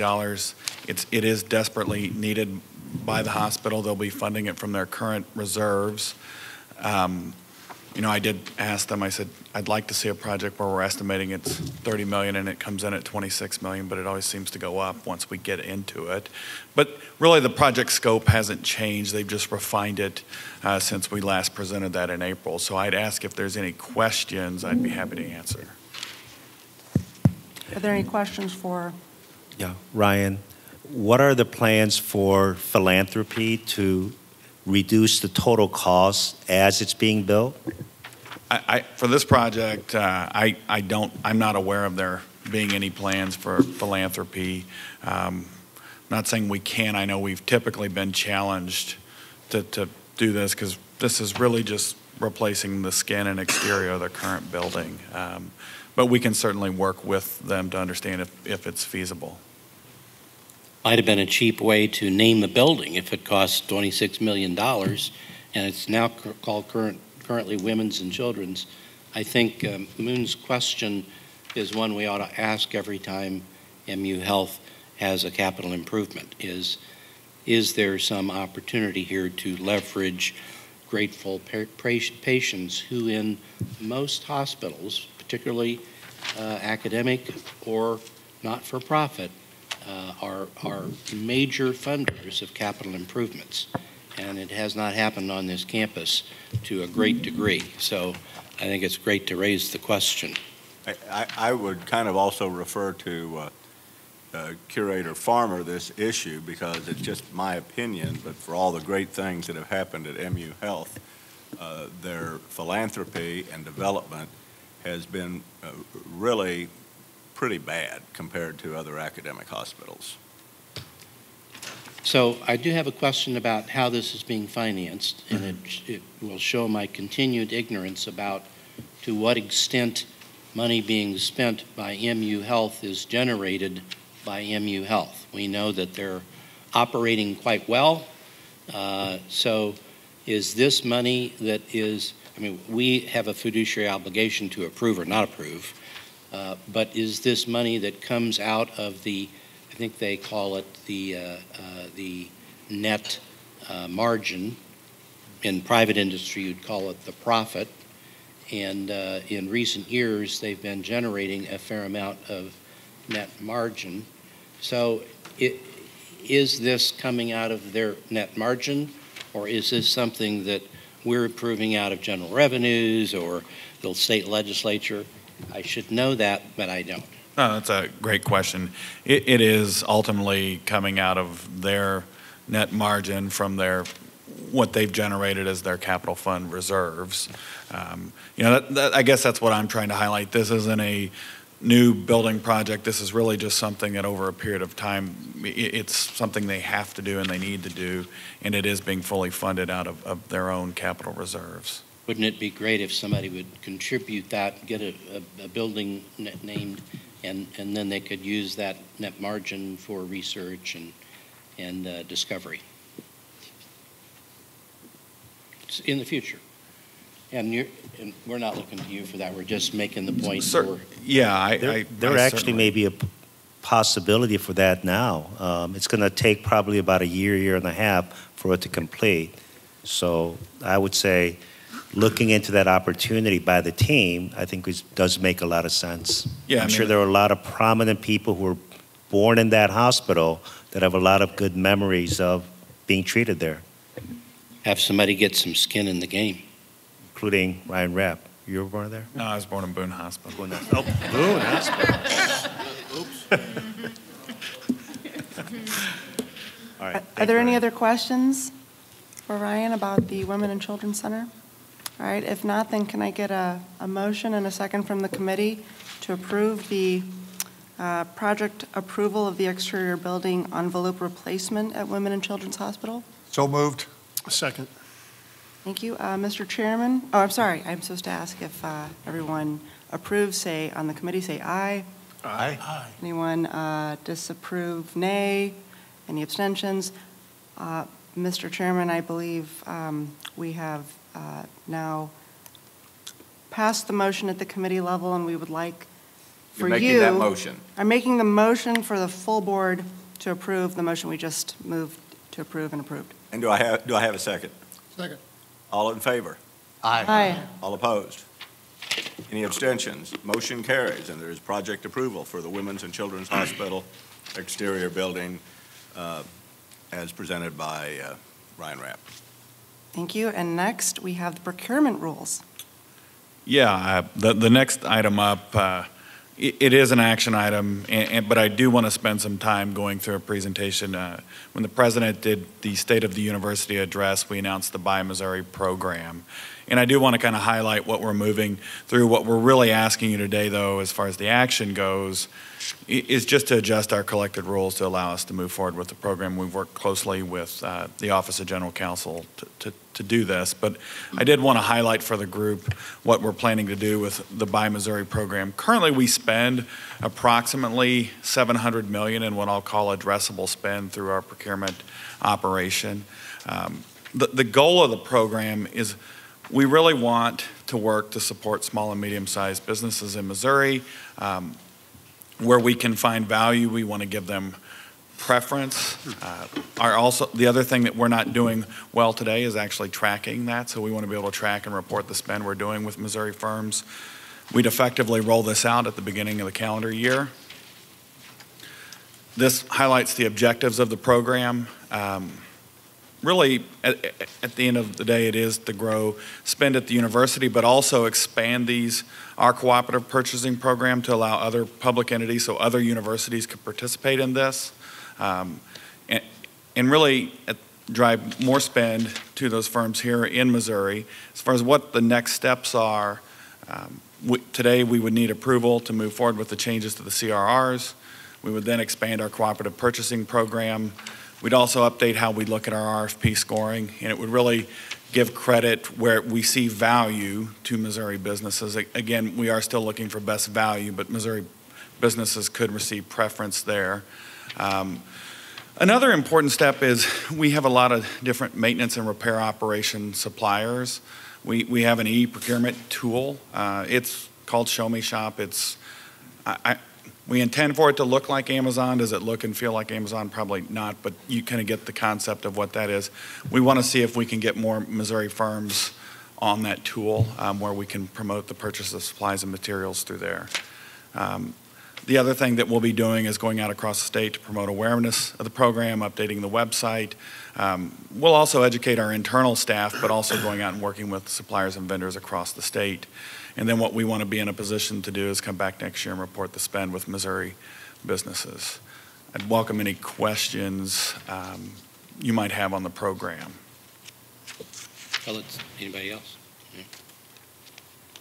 Do we have already any kind of a female underrepresented or veterans preferences? Yes, we've had that for a number of years. That's the only question I have. Any others? All right, if there are no further questions, can I have a motion and a second from the committee to approve the amendment to collected rules and regulations, section 80.010, as it relates to procurement? So moved. Second. Thank you. All those in favor, please say aye. Aye. Those opposed, nay. Any abstentions? We have a unanimous vote, Mr. Chairman, on behalf of the Finance Committee. I now move for approval the amendment to collected rules and regulations 80.010 procurement for the University of Missouri system. Do I have a second? Second. All in favor? Aye. Aye. Any opposed? Any abstentions? Motion carries. Thank you, Curator Burnsick. There's one more yet for us to complete here in our action item list. I was not implying otherwise. I didn't think you were. I just, I want to be thanked, at the end is my preference. Ryan, would you please now introduce the fiscal year 2020 student housing and dining rates for MU? Sure. So typically we've brought these items in February. Moving forward, we'll actually bring these for all campuses in the November, December meeting. The reason that we've done this, moved this up for MU is largely we have a lot of off-campus student housing in Columbia, and I think it's important that they have the ability to know what their on-campus rates are going to be for next year and allow to go ahead and move forward with marketing that to students. So that is why it's in front of you today. I think we're continuing to keep our commitment to low-cost options. Last year, if you noticed, when we brought it in, we actually reduced the rates that we're charging. Even with this year, with the rates that we're asking to approve, we estimate that 83% of our students will pay less for next year. And I do want to highlight for the group that we're currently at 94% occupancy. We only have one dorm room that doesn't actually have students in it, and that's because it's actually an administrative building for MU Health right now. So with the rates that are before you today, I think it indicates that we're either not increasing those rates, in some case lowering those rates and trying to make them more transparent for our students. I'd welcome any questions the board might have on the rates that are here today. Do we know how these compare to other universities within and outside of the state? I'm looking to Vice Chancellor Ward to see. I know that I don't know off the top of my head. I know we're competitive. We certainly could get you some more analysis around that. And part of what we're trying to make sure is we also remain competitive in Columbia. We are at or below, and we can get the board some specifics on that. Thank you.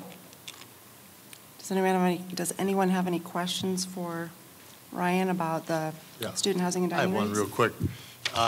On your last slide there, I noticed on the room rates, you got a high of almost about $10,000 and a low of $6,000. That's a $4,000 spread.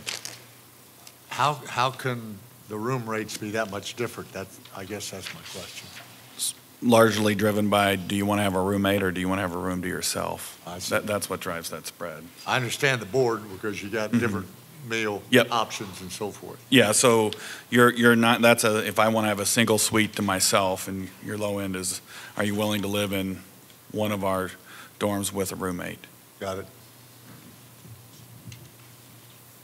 Are there any other questions relating to the housing and dining rates for MU? All right, hearing none, may I have a motion and a second from the committee to approve the fiscal year 2020 housing and dining rates for MU? So moved. Second. All those in favor on the committee, please say aye. Aye. Opposed, nay. Any abstentions? It appears we have, Mr. Chairman, a unanimous vote.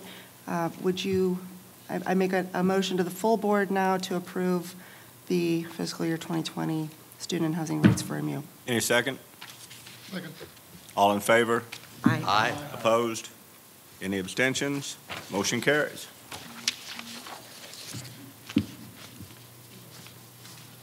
Move to adjourn. Motion to adjourn the, can I do that or do I have to ask the committee? That's a good question for the parliamentarian. I am moving to adjourn the Finance Committee. Could I get a second? Second. All those in favor say aye. Aye. Opposed? Nay. Any abstentions? Mr. Chairman, we have adjourned the Finance Committee.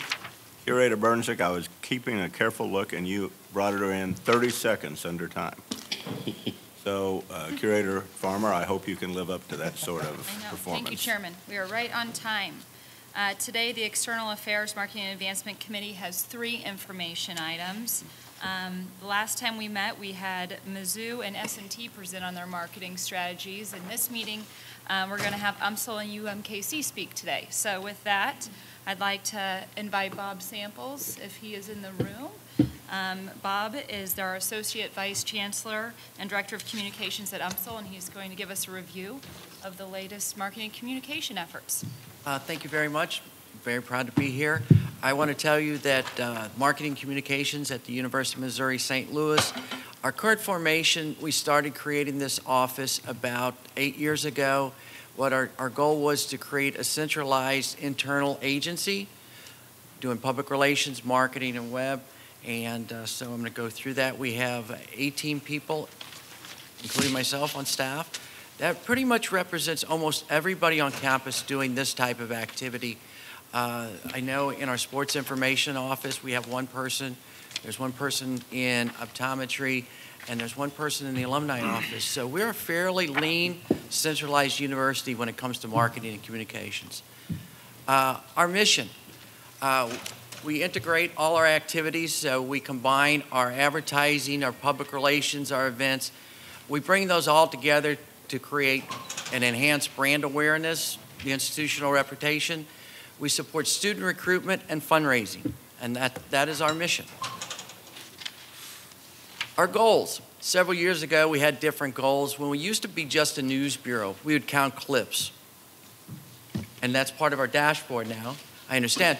But what we did was we took a different approach when we started to reorganize our office, was to look at the larger strategic goals of the university. And obviously, the thing that we work on is top-level brand awareness. And then we work on messaging and supporting other units doing the same thing. We're trying to drive awareness, attention towards student recruitment, fundraising, and those are the kind of things that we work on. We do track news clips. You'll see that in the dashboard. But we don't have a formalized news bureau anymore. Now we have a PR content team. But I think in the dashboard you see we track 2,600 traditional media hits in this quarter. And we also get thousands of social media hits, and those are kind of retweets, repurposes of online copy. One of the things that we did that I'm very proud of is about 7 years ago, when we switched from a news bureau to be a content team, we freed up our writers to write differently. And I always call these common success stories. So a lot of times what we do when we just focus on being a news bureau is we try to write a news release that attracts some type of attention from an external source. And it usually has to be unique. the 94-year-old individual that gets a degree, something like that. But that's not what we do, and that's not really what we do at the University of Missouri St. Louis day in and day out. We have common success stories. We recruit students, good students from different backgrounds. We do stories on them coming here. We do stories on their activities while they're here. We do stories on them in internships. We do stories on them when they graduate and when they get jobs. We do stories on our faculty, their common success, new programs that they've started. Not all these things are tremendously newsworthy to a reporter, but they are great stories for parents and students who are looking for that type of experience at a university. And by creating this content, we then use it to repurpose, not through the channels that we control in our office, but also the schools and colleges put it on their website. We funnel that through the CRM, and the admissions office then shares this story as they go out. And I often preach to our development officers, and they do a great job of this, in our alumni office. They take those stories and share those stories with people they know who have interest in this. And that creates that affinity and shows our value as an institution. So that's really what we refocused on. We have 4 people on our content team for the whole university, 4 writers. And it's 400 articles plus a year, and UMSL Monthly, which is, I call that the best of UMSL Daily. We send once a month to all the alumni. We have 3 current designers. They do over 400 projects a year. Those go from flyers to booklets, advertisements. There are internal designers, but they all just do a lot of high-end pieces. They do all our recruitment pieces, including our view book, and they do UMSL Magazine. And I'm going to brag about that one for a second because it just won a grand gold from the Case Award. We do not have a standalone publication office. We do 2 magazines a year almost on the side. We write it in-house. We design it in-house. We have 1 photographer for the whole campus. He shoots it. The only thing we use out of house is a printer. We send it to a printer in Fulton, Missouri, same place that Mizzou sends their magazine, and it's sent out. And so we're very happy with that. And if it hadn't have snowed, we'd have a brand new magazine in your hand right now, coming from Fulton. To be here tomorrow. And the theme of the new magazine is We Transform Lives, which of course is the sub-theme for our new mission statement, which we're very proud of. And it's a people edition, and we have 26 different stories of lives we transform. And so we're pretty excited about that.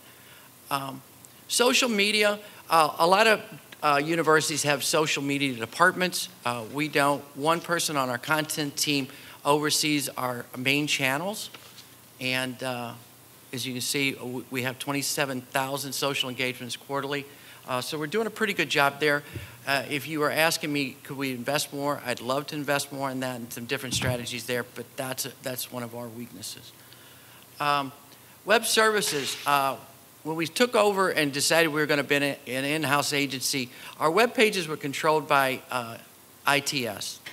And they were decided to turn those pages over to us, the top line pages. And for about 7 years, we've been controlling about 10% of our top line web pages. We create the templates for other units, and we train the other units and individuals who then become sub-site managers. And we're also involved in the CRM, the Slate product, which I know is Project Unify. We do the admissions tracks for them, the communication tracks, and that's the first line of delivery to students who apply and make inquiries into the university. UMSL brand advertising, that's usually when people talk about marketing, they really, a lot of times they're talking about advertising, and that's what a lot of people notice. And we do it in an integrated approach, so when we take on a campaign, we tend to do outdoor, television, radio, print, and digital. And I'll break down those a little bit and bring that to different projects depending on the price point for the campaign. Our brand proposition is serious education, serious value, and we drive that after some research that was done for us 8 years ago by Simpson Scarborough, their national firm. And it really gets back to serious education means that no other university in this region combines those 2 things better than the University of Missouri St. Louis. And it gets back to quality at the price point. There are other good universities in this region, but they don't have the same price point we do. There might be some cheaper options, but they don't bring the same quality to the table. So that really is our brand proposition. And about 7 years ago, we started with the I Chose UMSL campaign, and that became a campaign theme. And we have been running with that campaign for 7 years as we have built a lot of brand equity with it, but we have changed it up over the thing. It started, as you can see at the top, it really started as a showcase for our alumni. The thing that we wanted to reinforce for the St. Louis public was that we educate St. Louis, and we just don't provide the workforce, we provide the leadership in the workforce. Sandra Van Treese, Ameren, Express Scripts, different places. We are at C-suite levels, superintendents. We have 11 superintendents in this region that came from this university, so we're very proud of that. And then we also kind of moved the campaign along and started to show how the outcomes for students were.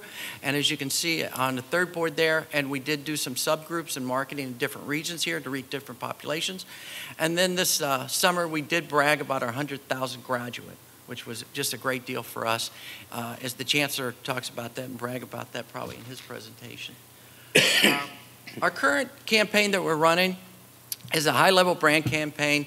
We had started at the institutional level. We have now started to try to brand our colleges through our overall branding. We did, in the spring, we did business and we did nursing. We're currently running advertisements and billboards and different kind of pieces, focusing on education and the College of Arts and Sciences. I'm not going to read through all this, but it's a multi-piece board. But I did want to show you a little bit of the television creative that we have up for that. The best thing about teaching is getting kids excited about learning. You should choose UMSL because it provides you with a wealth of opportunities for internships. It was financially responsible. They're also solving real issues that we're having in education. I'll always be grateful to UMSL for giving me the tools to help change people's lives. My name is Paul Hussman. Stephanie Madison. Miranda Ming. I'm a school counselor. I'm a science teacher. I'm an associate principal, and I chose UMSL.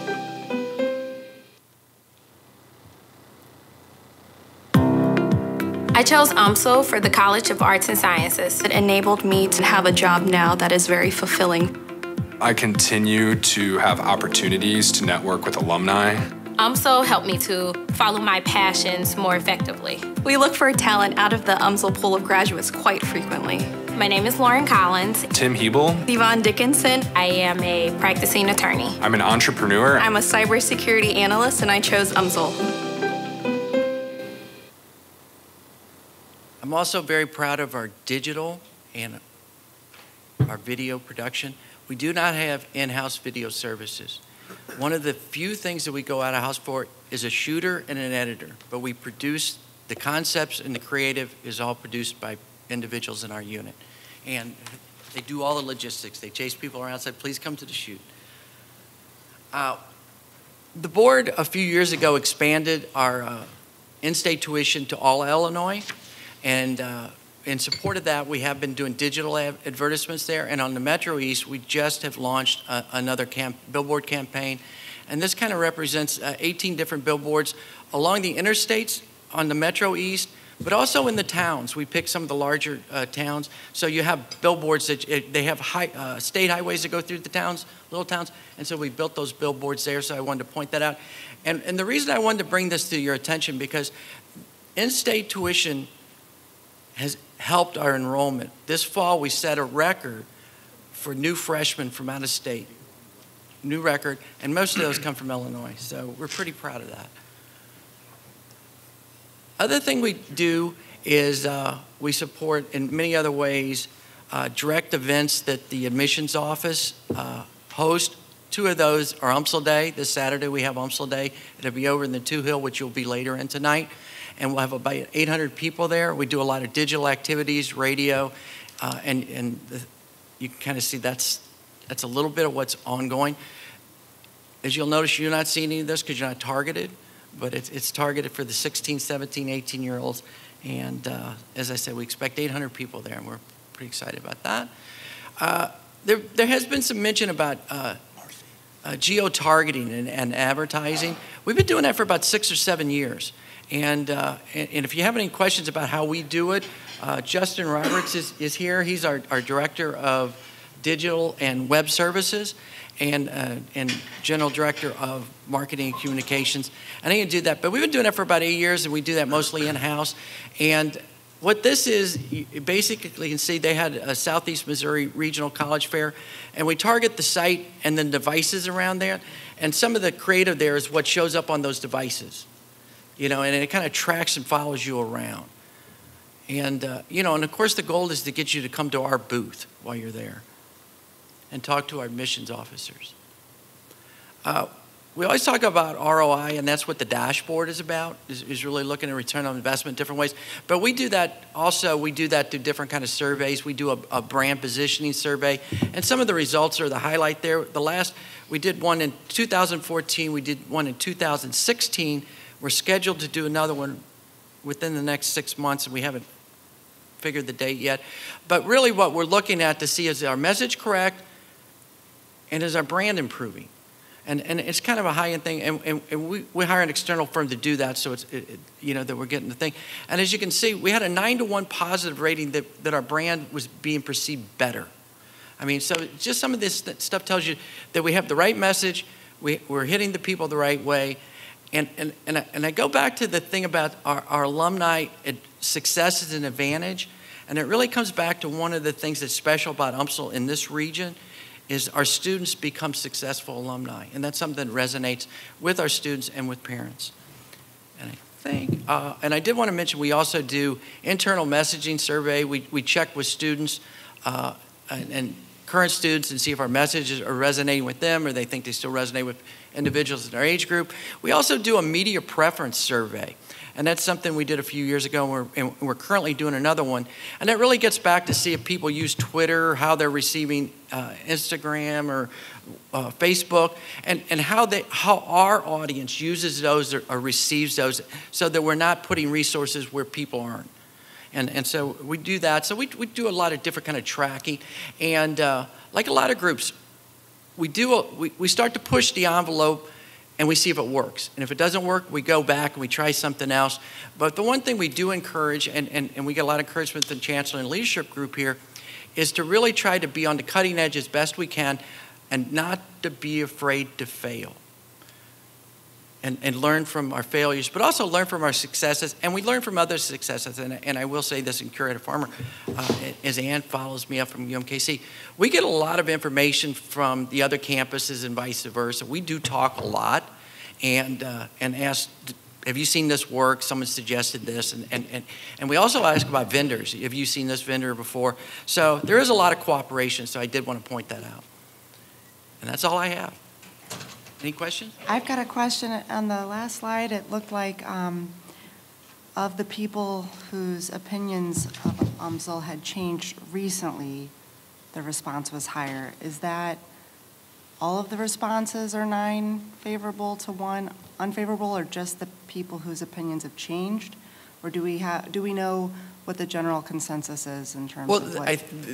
That was everybody's opinion. Okay. So it basically came up, there was some movement this way, but it was moving up a lot more. That's great. And do we know why it's so much more favorable now? If we had it sounds like we've had this campaign for the last 7 years. We basically started the campaign in 2012.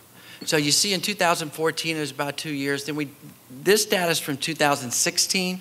As I said, we're about to do another survey to see if we're still moving up. A lot of brand building is repetition. And you get into policies, you get different things. The more money you have, the quicker you can move somebody's perception. And we do have a limited budget, and we hit them in a different way. So one of the reasons we have really not moved off of I chose UMSL, besides our alumni love it, is that we're penetrating, and we don't know that we have enough money, enough time to pivot and change that. But as I said, when we do the next survey, if we see some things changing, we may make some adjustments based on that. This looks really great. I do appreciate it very much. I love what you're doing. And I like that you're testing things and getting the data and making decisions.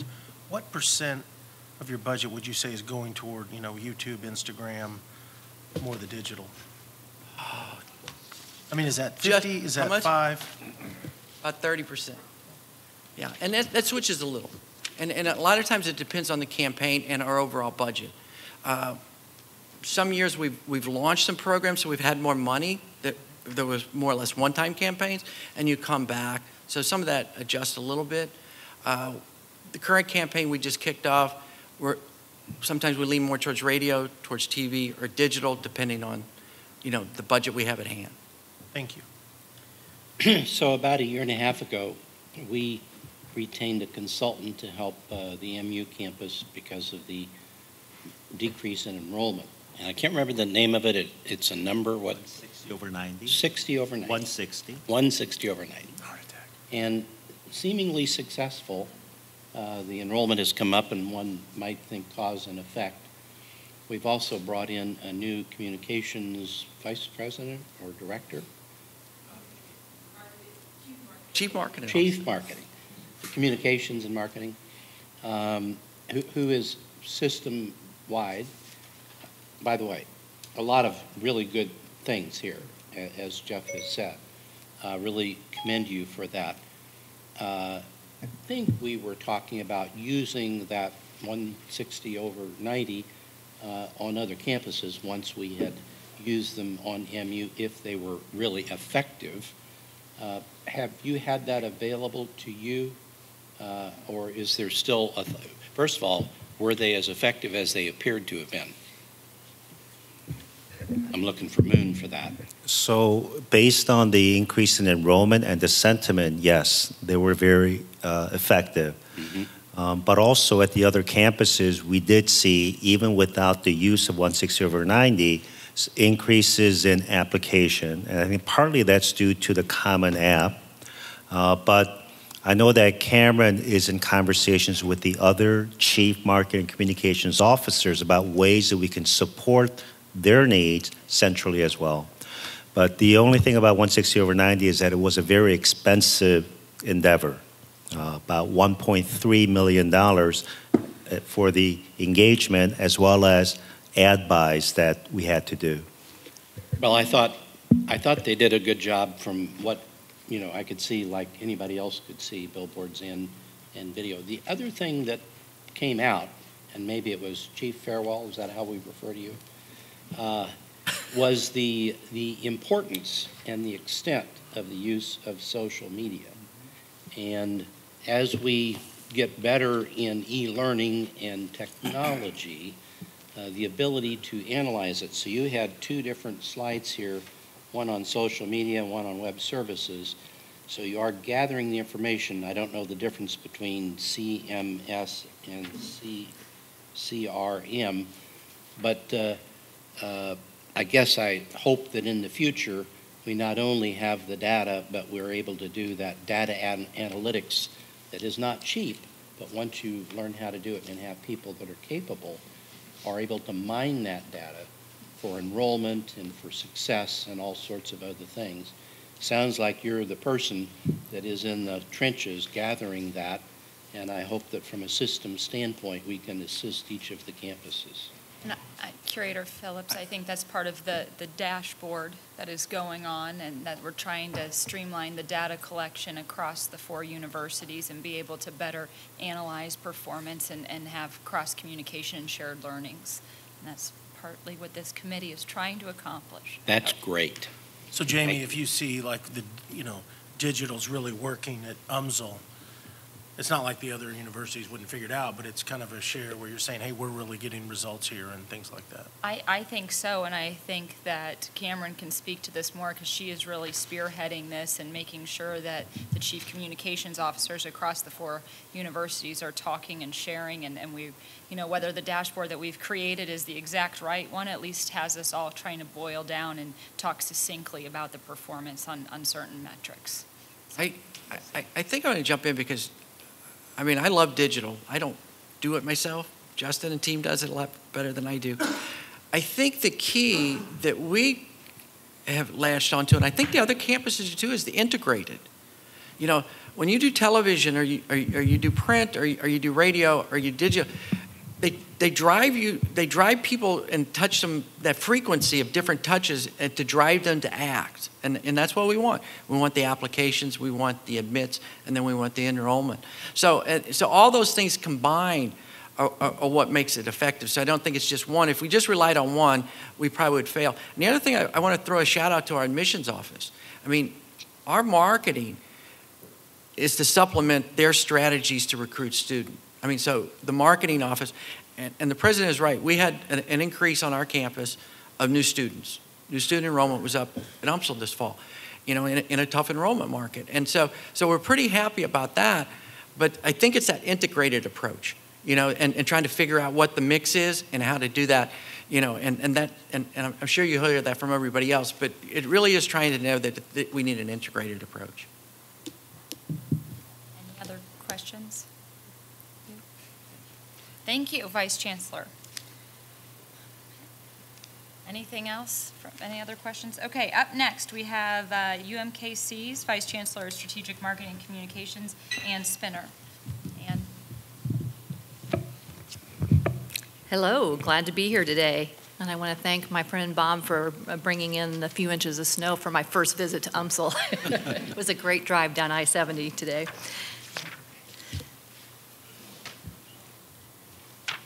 So I want to start with a little bit of a story about UMKC's Marketing and Communications division. I think each campus does their marketing and communications are organized a little bit differently. UMSL and UMKC are perhaps the closest in terms of the way that we serve our campuses. At UMKC, we've been moving toward shared services since I came here 7 years ago. At that time, I merged 3 entities into one, and we became a central agency serving the entire campus, including our central administrative needs, but also each academic unit and support unit. As part of that transformation, I worked with my newly merged team to develop a mission and values statement for MCOM, and it all centers around one core element, which is storytelling. So we tell UMKC's story with pride, passion, and personality, and we do that through marketing, through communications, through our website, through social media, through all the things that we have at our command. Underneath that, our values are to think strategically to advance the brand. We want to deliver great customer service by being responsive, flexible, and collaborative. We want to provide seamless, integrated marketing and communications. We want to be problem solvers and to do that with creativity and inspiration. And we want to build positive relationships both within the campus but also within the community. So on July 1, we went full throttle into shared services. So we had a couple pockets across campus that still sustain their own staffs and were not part of our coordinated UMKC marketing and communications effort. So on July 1, all full-time marketing and communications people at UMKC became part of MCOM, the shorthand name for our division. And we organized those professionals into 4 different areas. We do marketing services, we do digital services, strategic communications, and creative services. So as we pulled in some new people, we also, overall, the campus shrank its marketing and communication staff. We had some streamlining that went on there.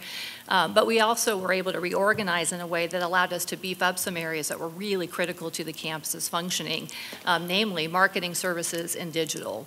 So we are responsible for the look and feel of our website and for all the content and programming that goes into those pages. Not the IT behind-the-scenes stuff, but all the things that would face the public.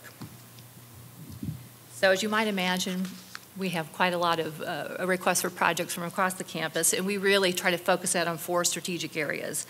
Number 1 is student recruitment and retention. Secondly, we want to raise positive public awareness of UMKC. We want to promote and build support for key strategic initiatives that the chancellor might have, or research would be one of those. And then, of course, we're involved in friend-raising and fundraising.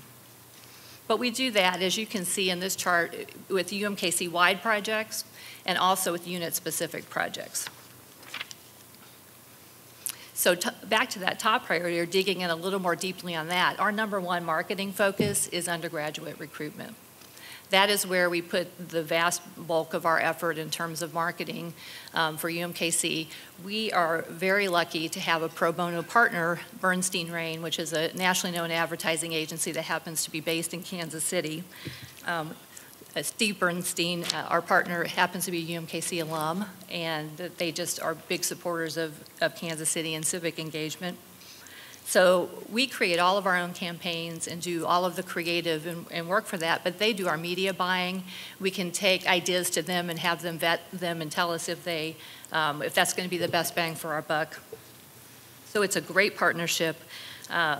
And with them, we built an integrated campaign, and you can kind of see how we spend our money in our paid media channels. It is a wide range of things that includes outdoors, so billboards and things like that, and includes paid social, display ads, search ads, video, and digital radio. That's our current mix. That changes a little bit every year depending on what new tactics might be out there or what things are happening in the marketplace. And those percentages can adjust based on what's successful or what we see needs to be tweaked a little bit. So in addition to those paid media channels, we are amplifying our campaigns on all of our in-house or own channels. So our UMKC websites, our own social media channels, through photography, through website development, through video production management, and through partner media. This is our current campaign. We started the Place for People Going Places in 2014. We're in our 5th year of that campaign, and the idea is that we have people coming from many different places who all merge on our campus, and they're all looking to succeed and go places. And this campaign has resonated tremendously with our prospective student audience. And the campaign throughout has featured, real people from our campus. In each year, we tweak it a little bit. We've been growing a little bit more towards showing the environment of our campus, because all of our research shows us that the things that attract people to UMKC, that make us distinctive, are one, that we have a very diverse campus, that urban setting, so location, not just a location in Kansas City, that's one of it, but also location within Kansas City, being in a kind of a green area in the middle, in the heart of the city. We also have a lot of contact with faculty, and they like that connection with faculty. So there are some things that we hit throughout the campaign that really resonate with our students that are also the key distinctive factors for our campus. This year, we took that campaign a little bit different direction, and we focused on young alums, people who've been out 2 or 3 years who've gotten great jobs, so it's a testimonial to what you can do with your UMKC degree.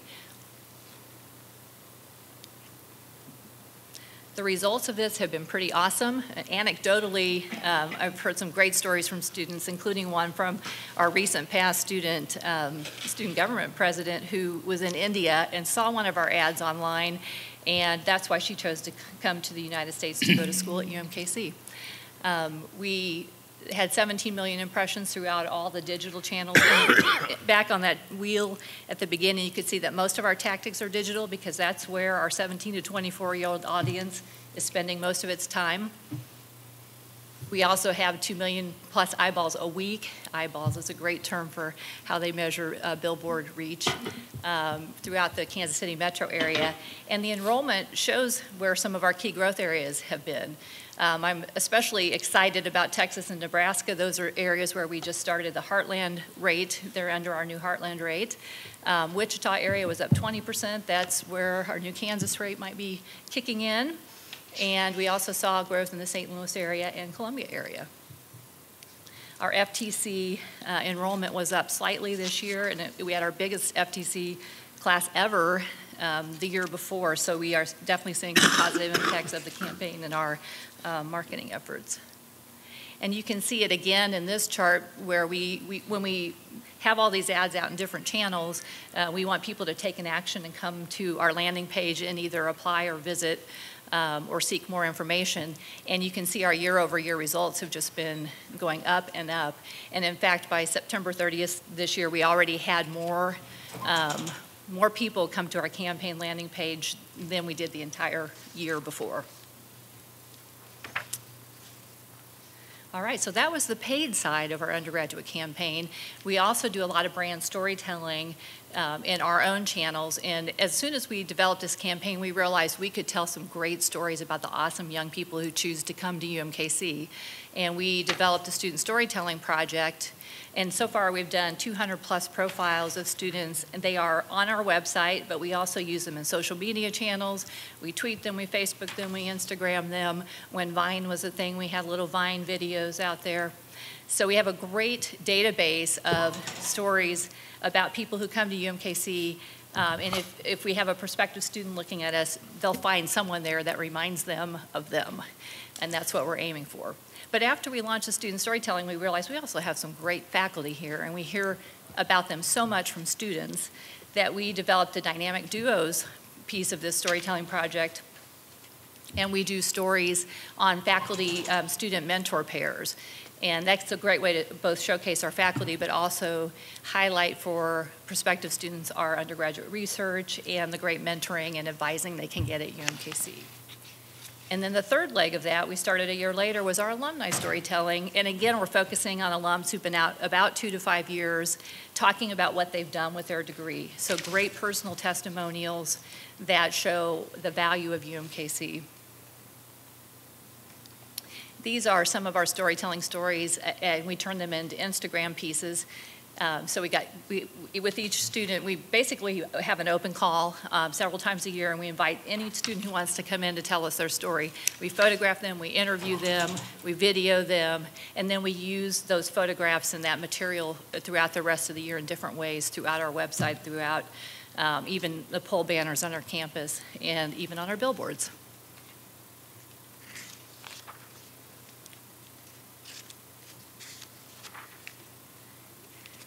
But we've come to the end of Going Places, so it's time to build our next campaign, and we are in that process right now.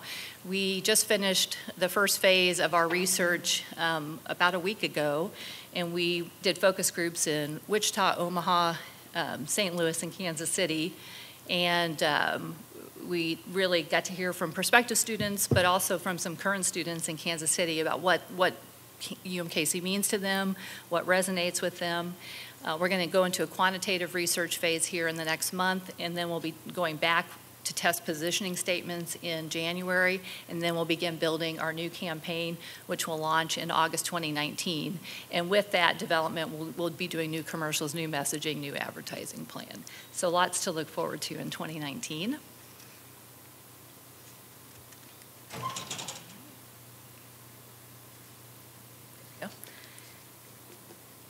We also do quite a bit with graduate program marketing, and I want to just highlight a couple that have been very successful for us. School of Nursing and Health Studies has a renowned online nursing degree program in master's and doctoral level, and we partnered with an outside vendor, FSC Interactive, for this campaign, and we've had great results. It's helped us grow enrollment there. We've had an increase in conversion, 20% year over year, which means more and more people are seeing the campaign and taking action based on what they've seen. And our block school management is another place where we've seen some really successful recruitment development through our marketing programs. We began a digital marketing program for a professional MBA, which was a new version of that type of program that we launched last year. We do it with our EMBA. We do it with some of our masters, such as accounting and finance. And also this year, we did a complete rebrand of our block school management. We have a new dean, and we decided to change things up a little bit. But first, the PMBA. So we launched a new program that was a mix of hybrid and in-classroom, and you can determine the level of hybrid or in-classroom. You could take it all hybrid, you could take it all online, you could take it all in classroom. You get to choose how you want to arrange that. And we came up with an ad campaign, Your Degree on Your Terms, and we began marketing that in February 2018, and by August we had increased class enrollment 400%. So very excited. It surpassed all expectations for enrollment for that program. And I just saw some data last week that the students actually are loving the program and giving us great reviews on how the curriculum was set up. So do you think it was the hybrid nature of the program that drove the increase of 400%? I do. I think there are two things. The hybrid nature of it, and we also were able to, not everybody had to take the GMAT. So I think those two things together allowed us to really open that up and creating a really clear way to explain that, because hybrid can mean a lot of different things to people. But we had some really clear graphics and marketing messages. What is 400%? What is the class size? It's 150, I'm sorry, 150 this year. So, on our rebrand, we have a well-known business school, but we wanted to increase brand awareness in the area. Our two main competitors in the market are have the same colors as us. So when you drive around town and you see business school billboards, you see a lot of blue. So in working with Trozzolo Marketing Agency, we came up with the idea of building, this is a color that's really present in our new Block School of Management if you've ever been in that building, and we decided to build a campaign element around that.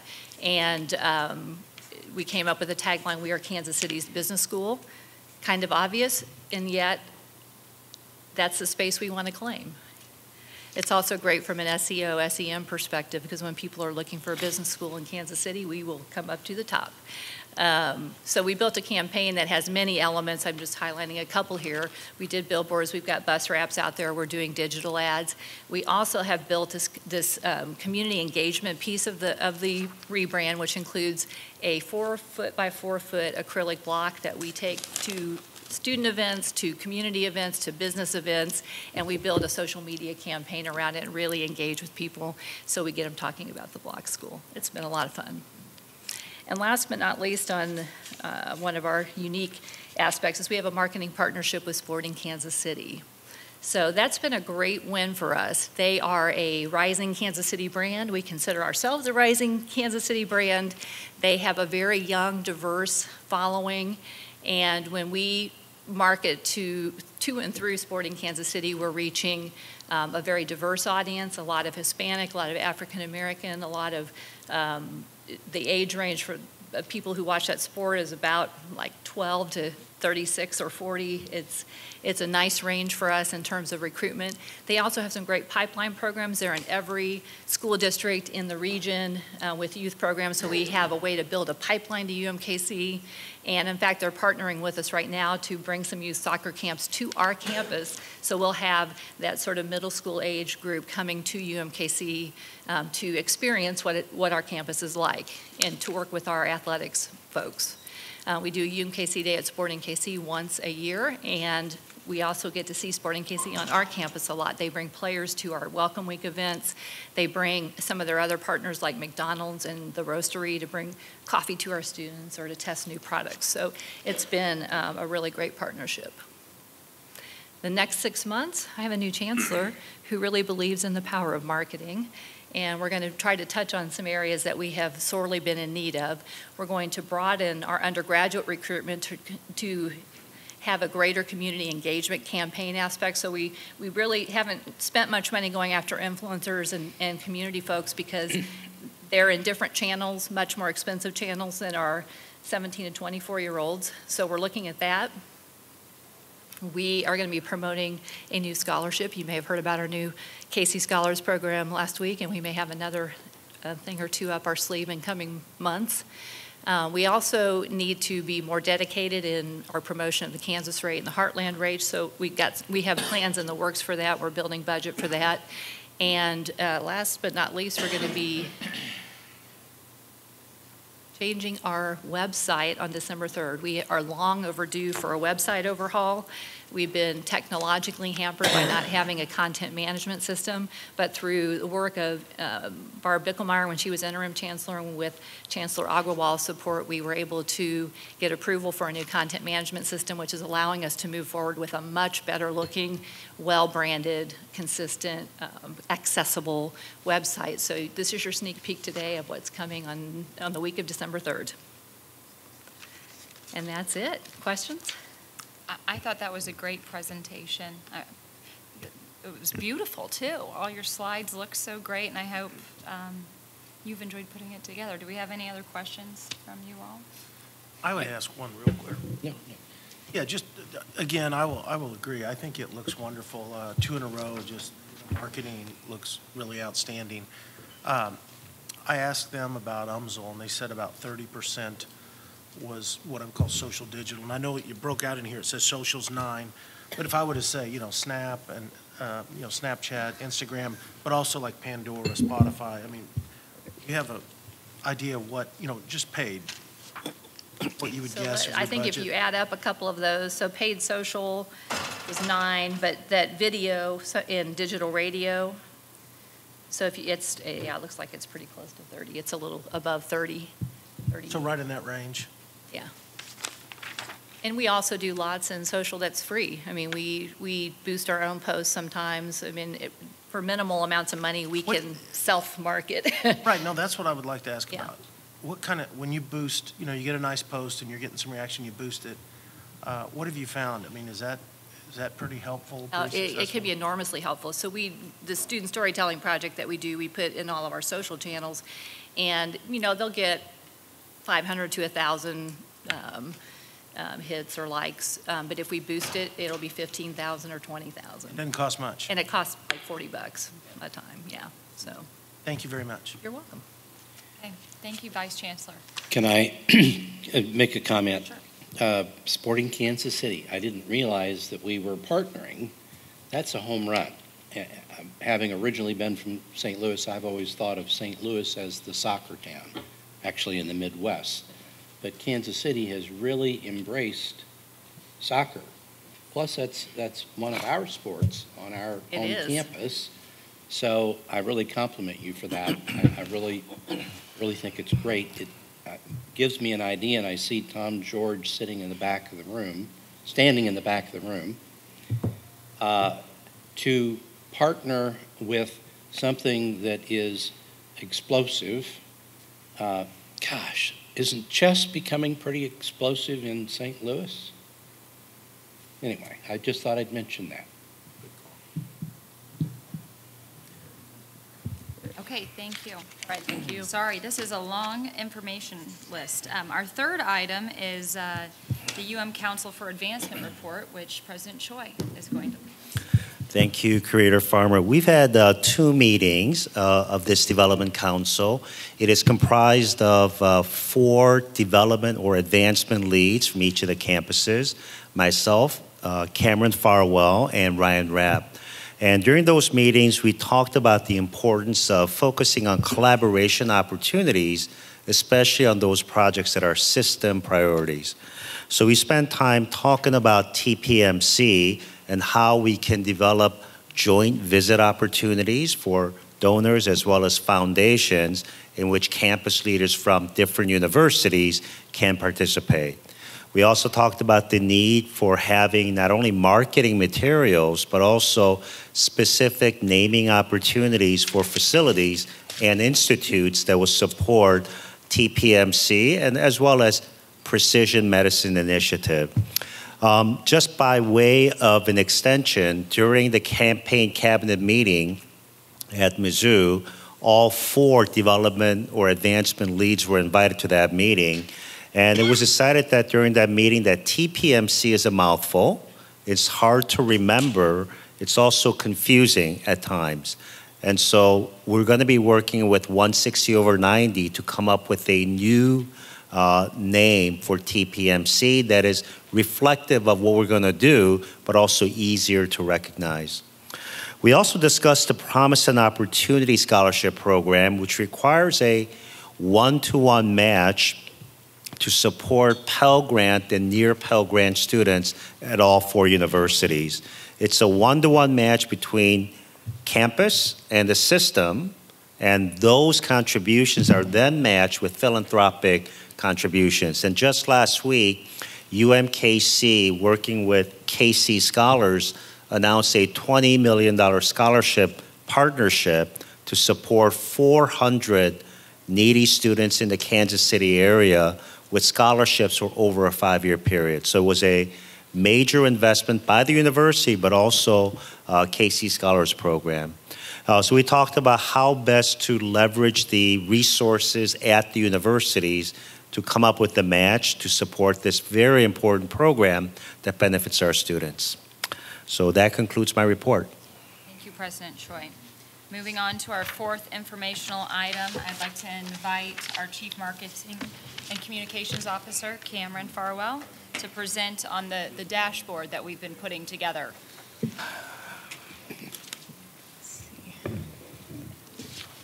All right. Well, we put together the first dashboard that you saw at our last board meeting was really kind of our first attempt at trying the dashboard, but this one includes information from the actual first fiscal quarter. And so the first one was kind of a practice to align all of our numbers, but this one actually gives us the full first quarter, and then when we meet again for your next meeting, you'll have quarter 2 and you can see the movement there. I won't go into the numbers unless you have questions, but I think this dashboard is giving us information that is helping us talk about how our different operations are different, and is raising good questions between us. My colleagues who presented earlier, they did such a good job of talking about strategy, and we have begun to have those kinds of conversations. And so a lot of times when we put the dashboard together, we talk about why is this number high or this number low, and oftentimes it's just the beginning of what is making that number go up, and let's understand that better. So I noticed, for example, that S&T's social media performance is strong. And then when I visited S&T and I meet their social media person, I can see exactly why that's the case, because it's matching, and she's quite adept at what she's doing. So it's definitely showing strengths and raising some questions for us as to why things are the way they are. So this is a beginning point, and so next time we can take a look at movement. In addition to our dashboard, we also have the advancement dashboards, which our advancement colleagues gathered their data points as well. And new this time, you also have a list of advancement priorities for each of the universities. Those we weren't able to gather by the time the packet was put together, but you should be getting printed copies of those. Are there any key findings from either the marketing or the advancement dashboards that you would like to point out that you're sort of honed in on right now? Or one of the things that we noticed is we are tracking page views on our pages that are for incoming students, and some of the numbers didn't completely compute, so it caused us to look at that. I think also some of the headline spikes. You'll see spikes of certain institutions. I'll talk a little bit later about some spikes that we saw with our Nobel Prize winner. So you definitely see things through this dashboard. But I think really already the group of us has become much closer, and I think this dashboard brings up points for our conversations. Great. Okay, well, you're next on our list, your information item number 5, if everybody is good with the dashboard. And I would encourage the board to review this. You know, we put this together and tried to put some metrics that all 4 universities could report on. They look at things differently. That was challenging to get there. But this was really meant to be a guide for the board to use to help guide the strategic communications efforts across the university. So it's more meant for you all than you guys most of the time. We've gotten quite a bit out of it so far. So Curator Farmer asked me to give a little view on marketing and communications efforts related to marketing the Precision Medicine Initiative. So I wanted to give you an update on that. Within our partnership with 160/90, we have asked them to help us develop a toolbox. And that toolbox really is aimed at helping us tell the story best. And one of we've done a pretty good job of explaining the potential and why Missouri and what talents we have to bring to bear, but we have struggled a little bit to talk about what this could mean to Missouri. And so 160/90 is helping us flip the script a little bit and talk more about patient impact, as well as developing how we talk to different groups about this project. Because really what we're finding, and I know a lot of the people who make these presentations say it depends on the group as to what part of this project I talk about, because everyone comes from a different motivation. So right now, 160/90 has done a series of interviews with different people to gather information about the project, and now they've moved on to creating what they call creative briefs. And they're looking at it in 3 areas right now, and that is the motivation of should I give or invest? And that would be for donors or alumni. Another category is, should I work at or with the Precision Medicine Initiative?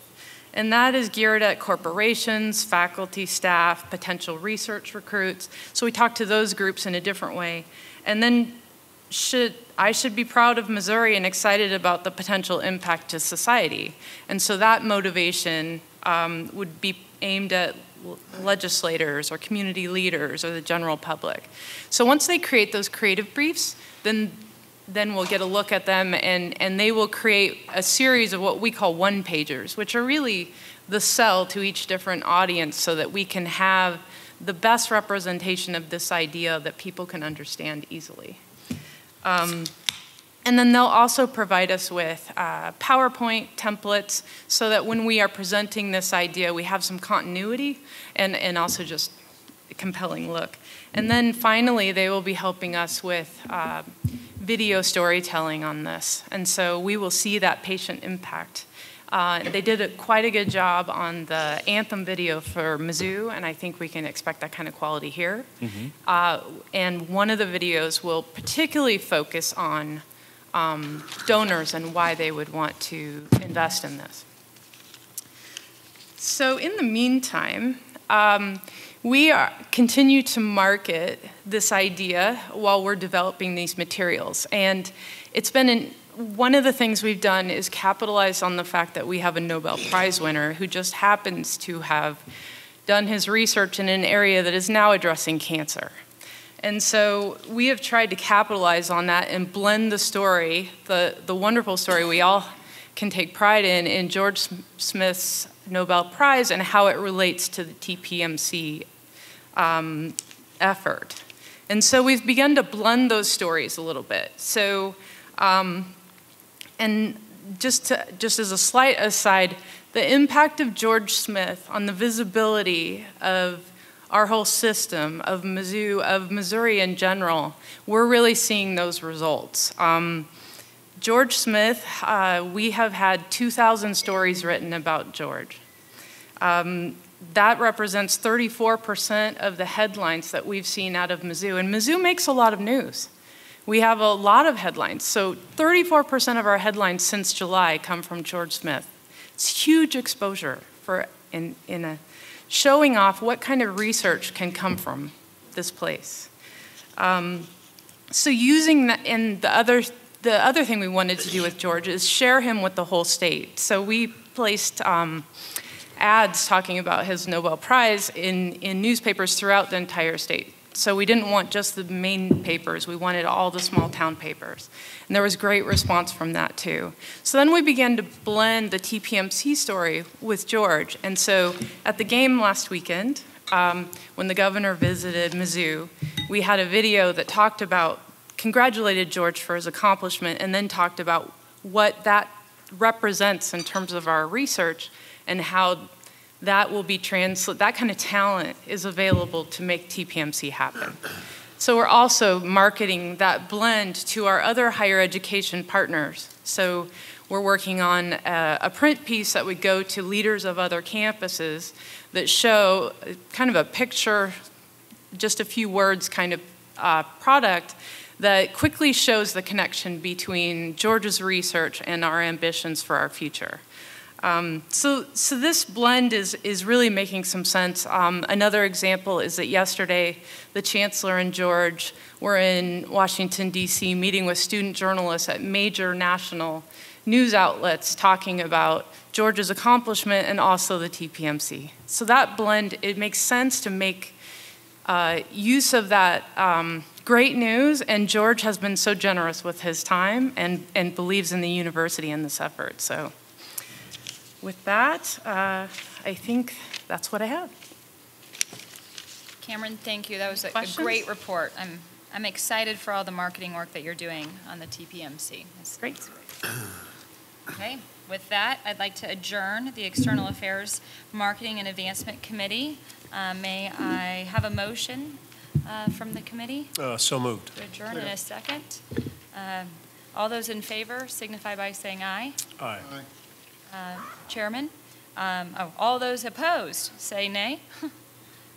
None of those. Chairman, this concludes the business of the External Affairs Marketing and Advancement Committee. May I make a motion? Thank you very much. Not that I am keeping score, but you finished 1 minute 30 seconds under. Wow, great.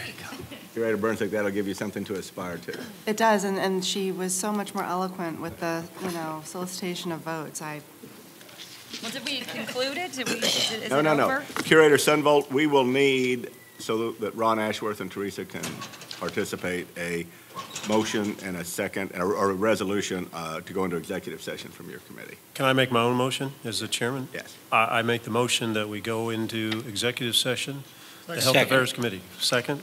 All in favor? Nope, you got to call the roll on executive Oh, session. Cindy, please call the roll. Curator Graham? Yes. Curator Phillips? Yes. Curator Snowden? Yes? Curator Sunvolt? Yes. All right, all votes in favor. Are Ron or Teresa going to join us by? In closed session. Okay. Then we stand in recess, take a short break, but then we're going to be joined, and I hope everybody of the general officers and chancellors know who's joining us. Alex, Rick, Jonathan, Dusty. Okay? All right.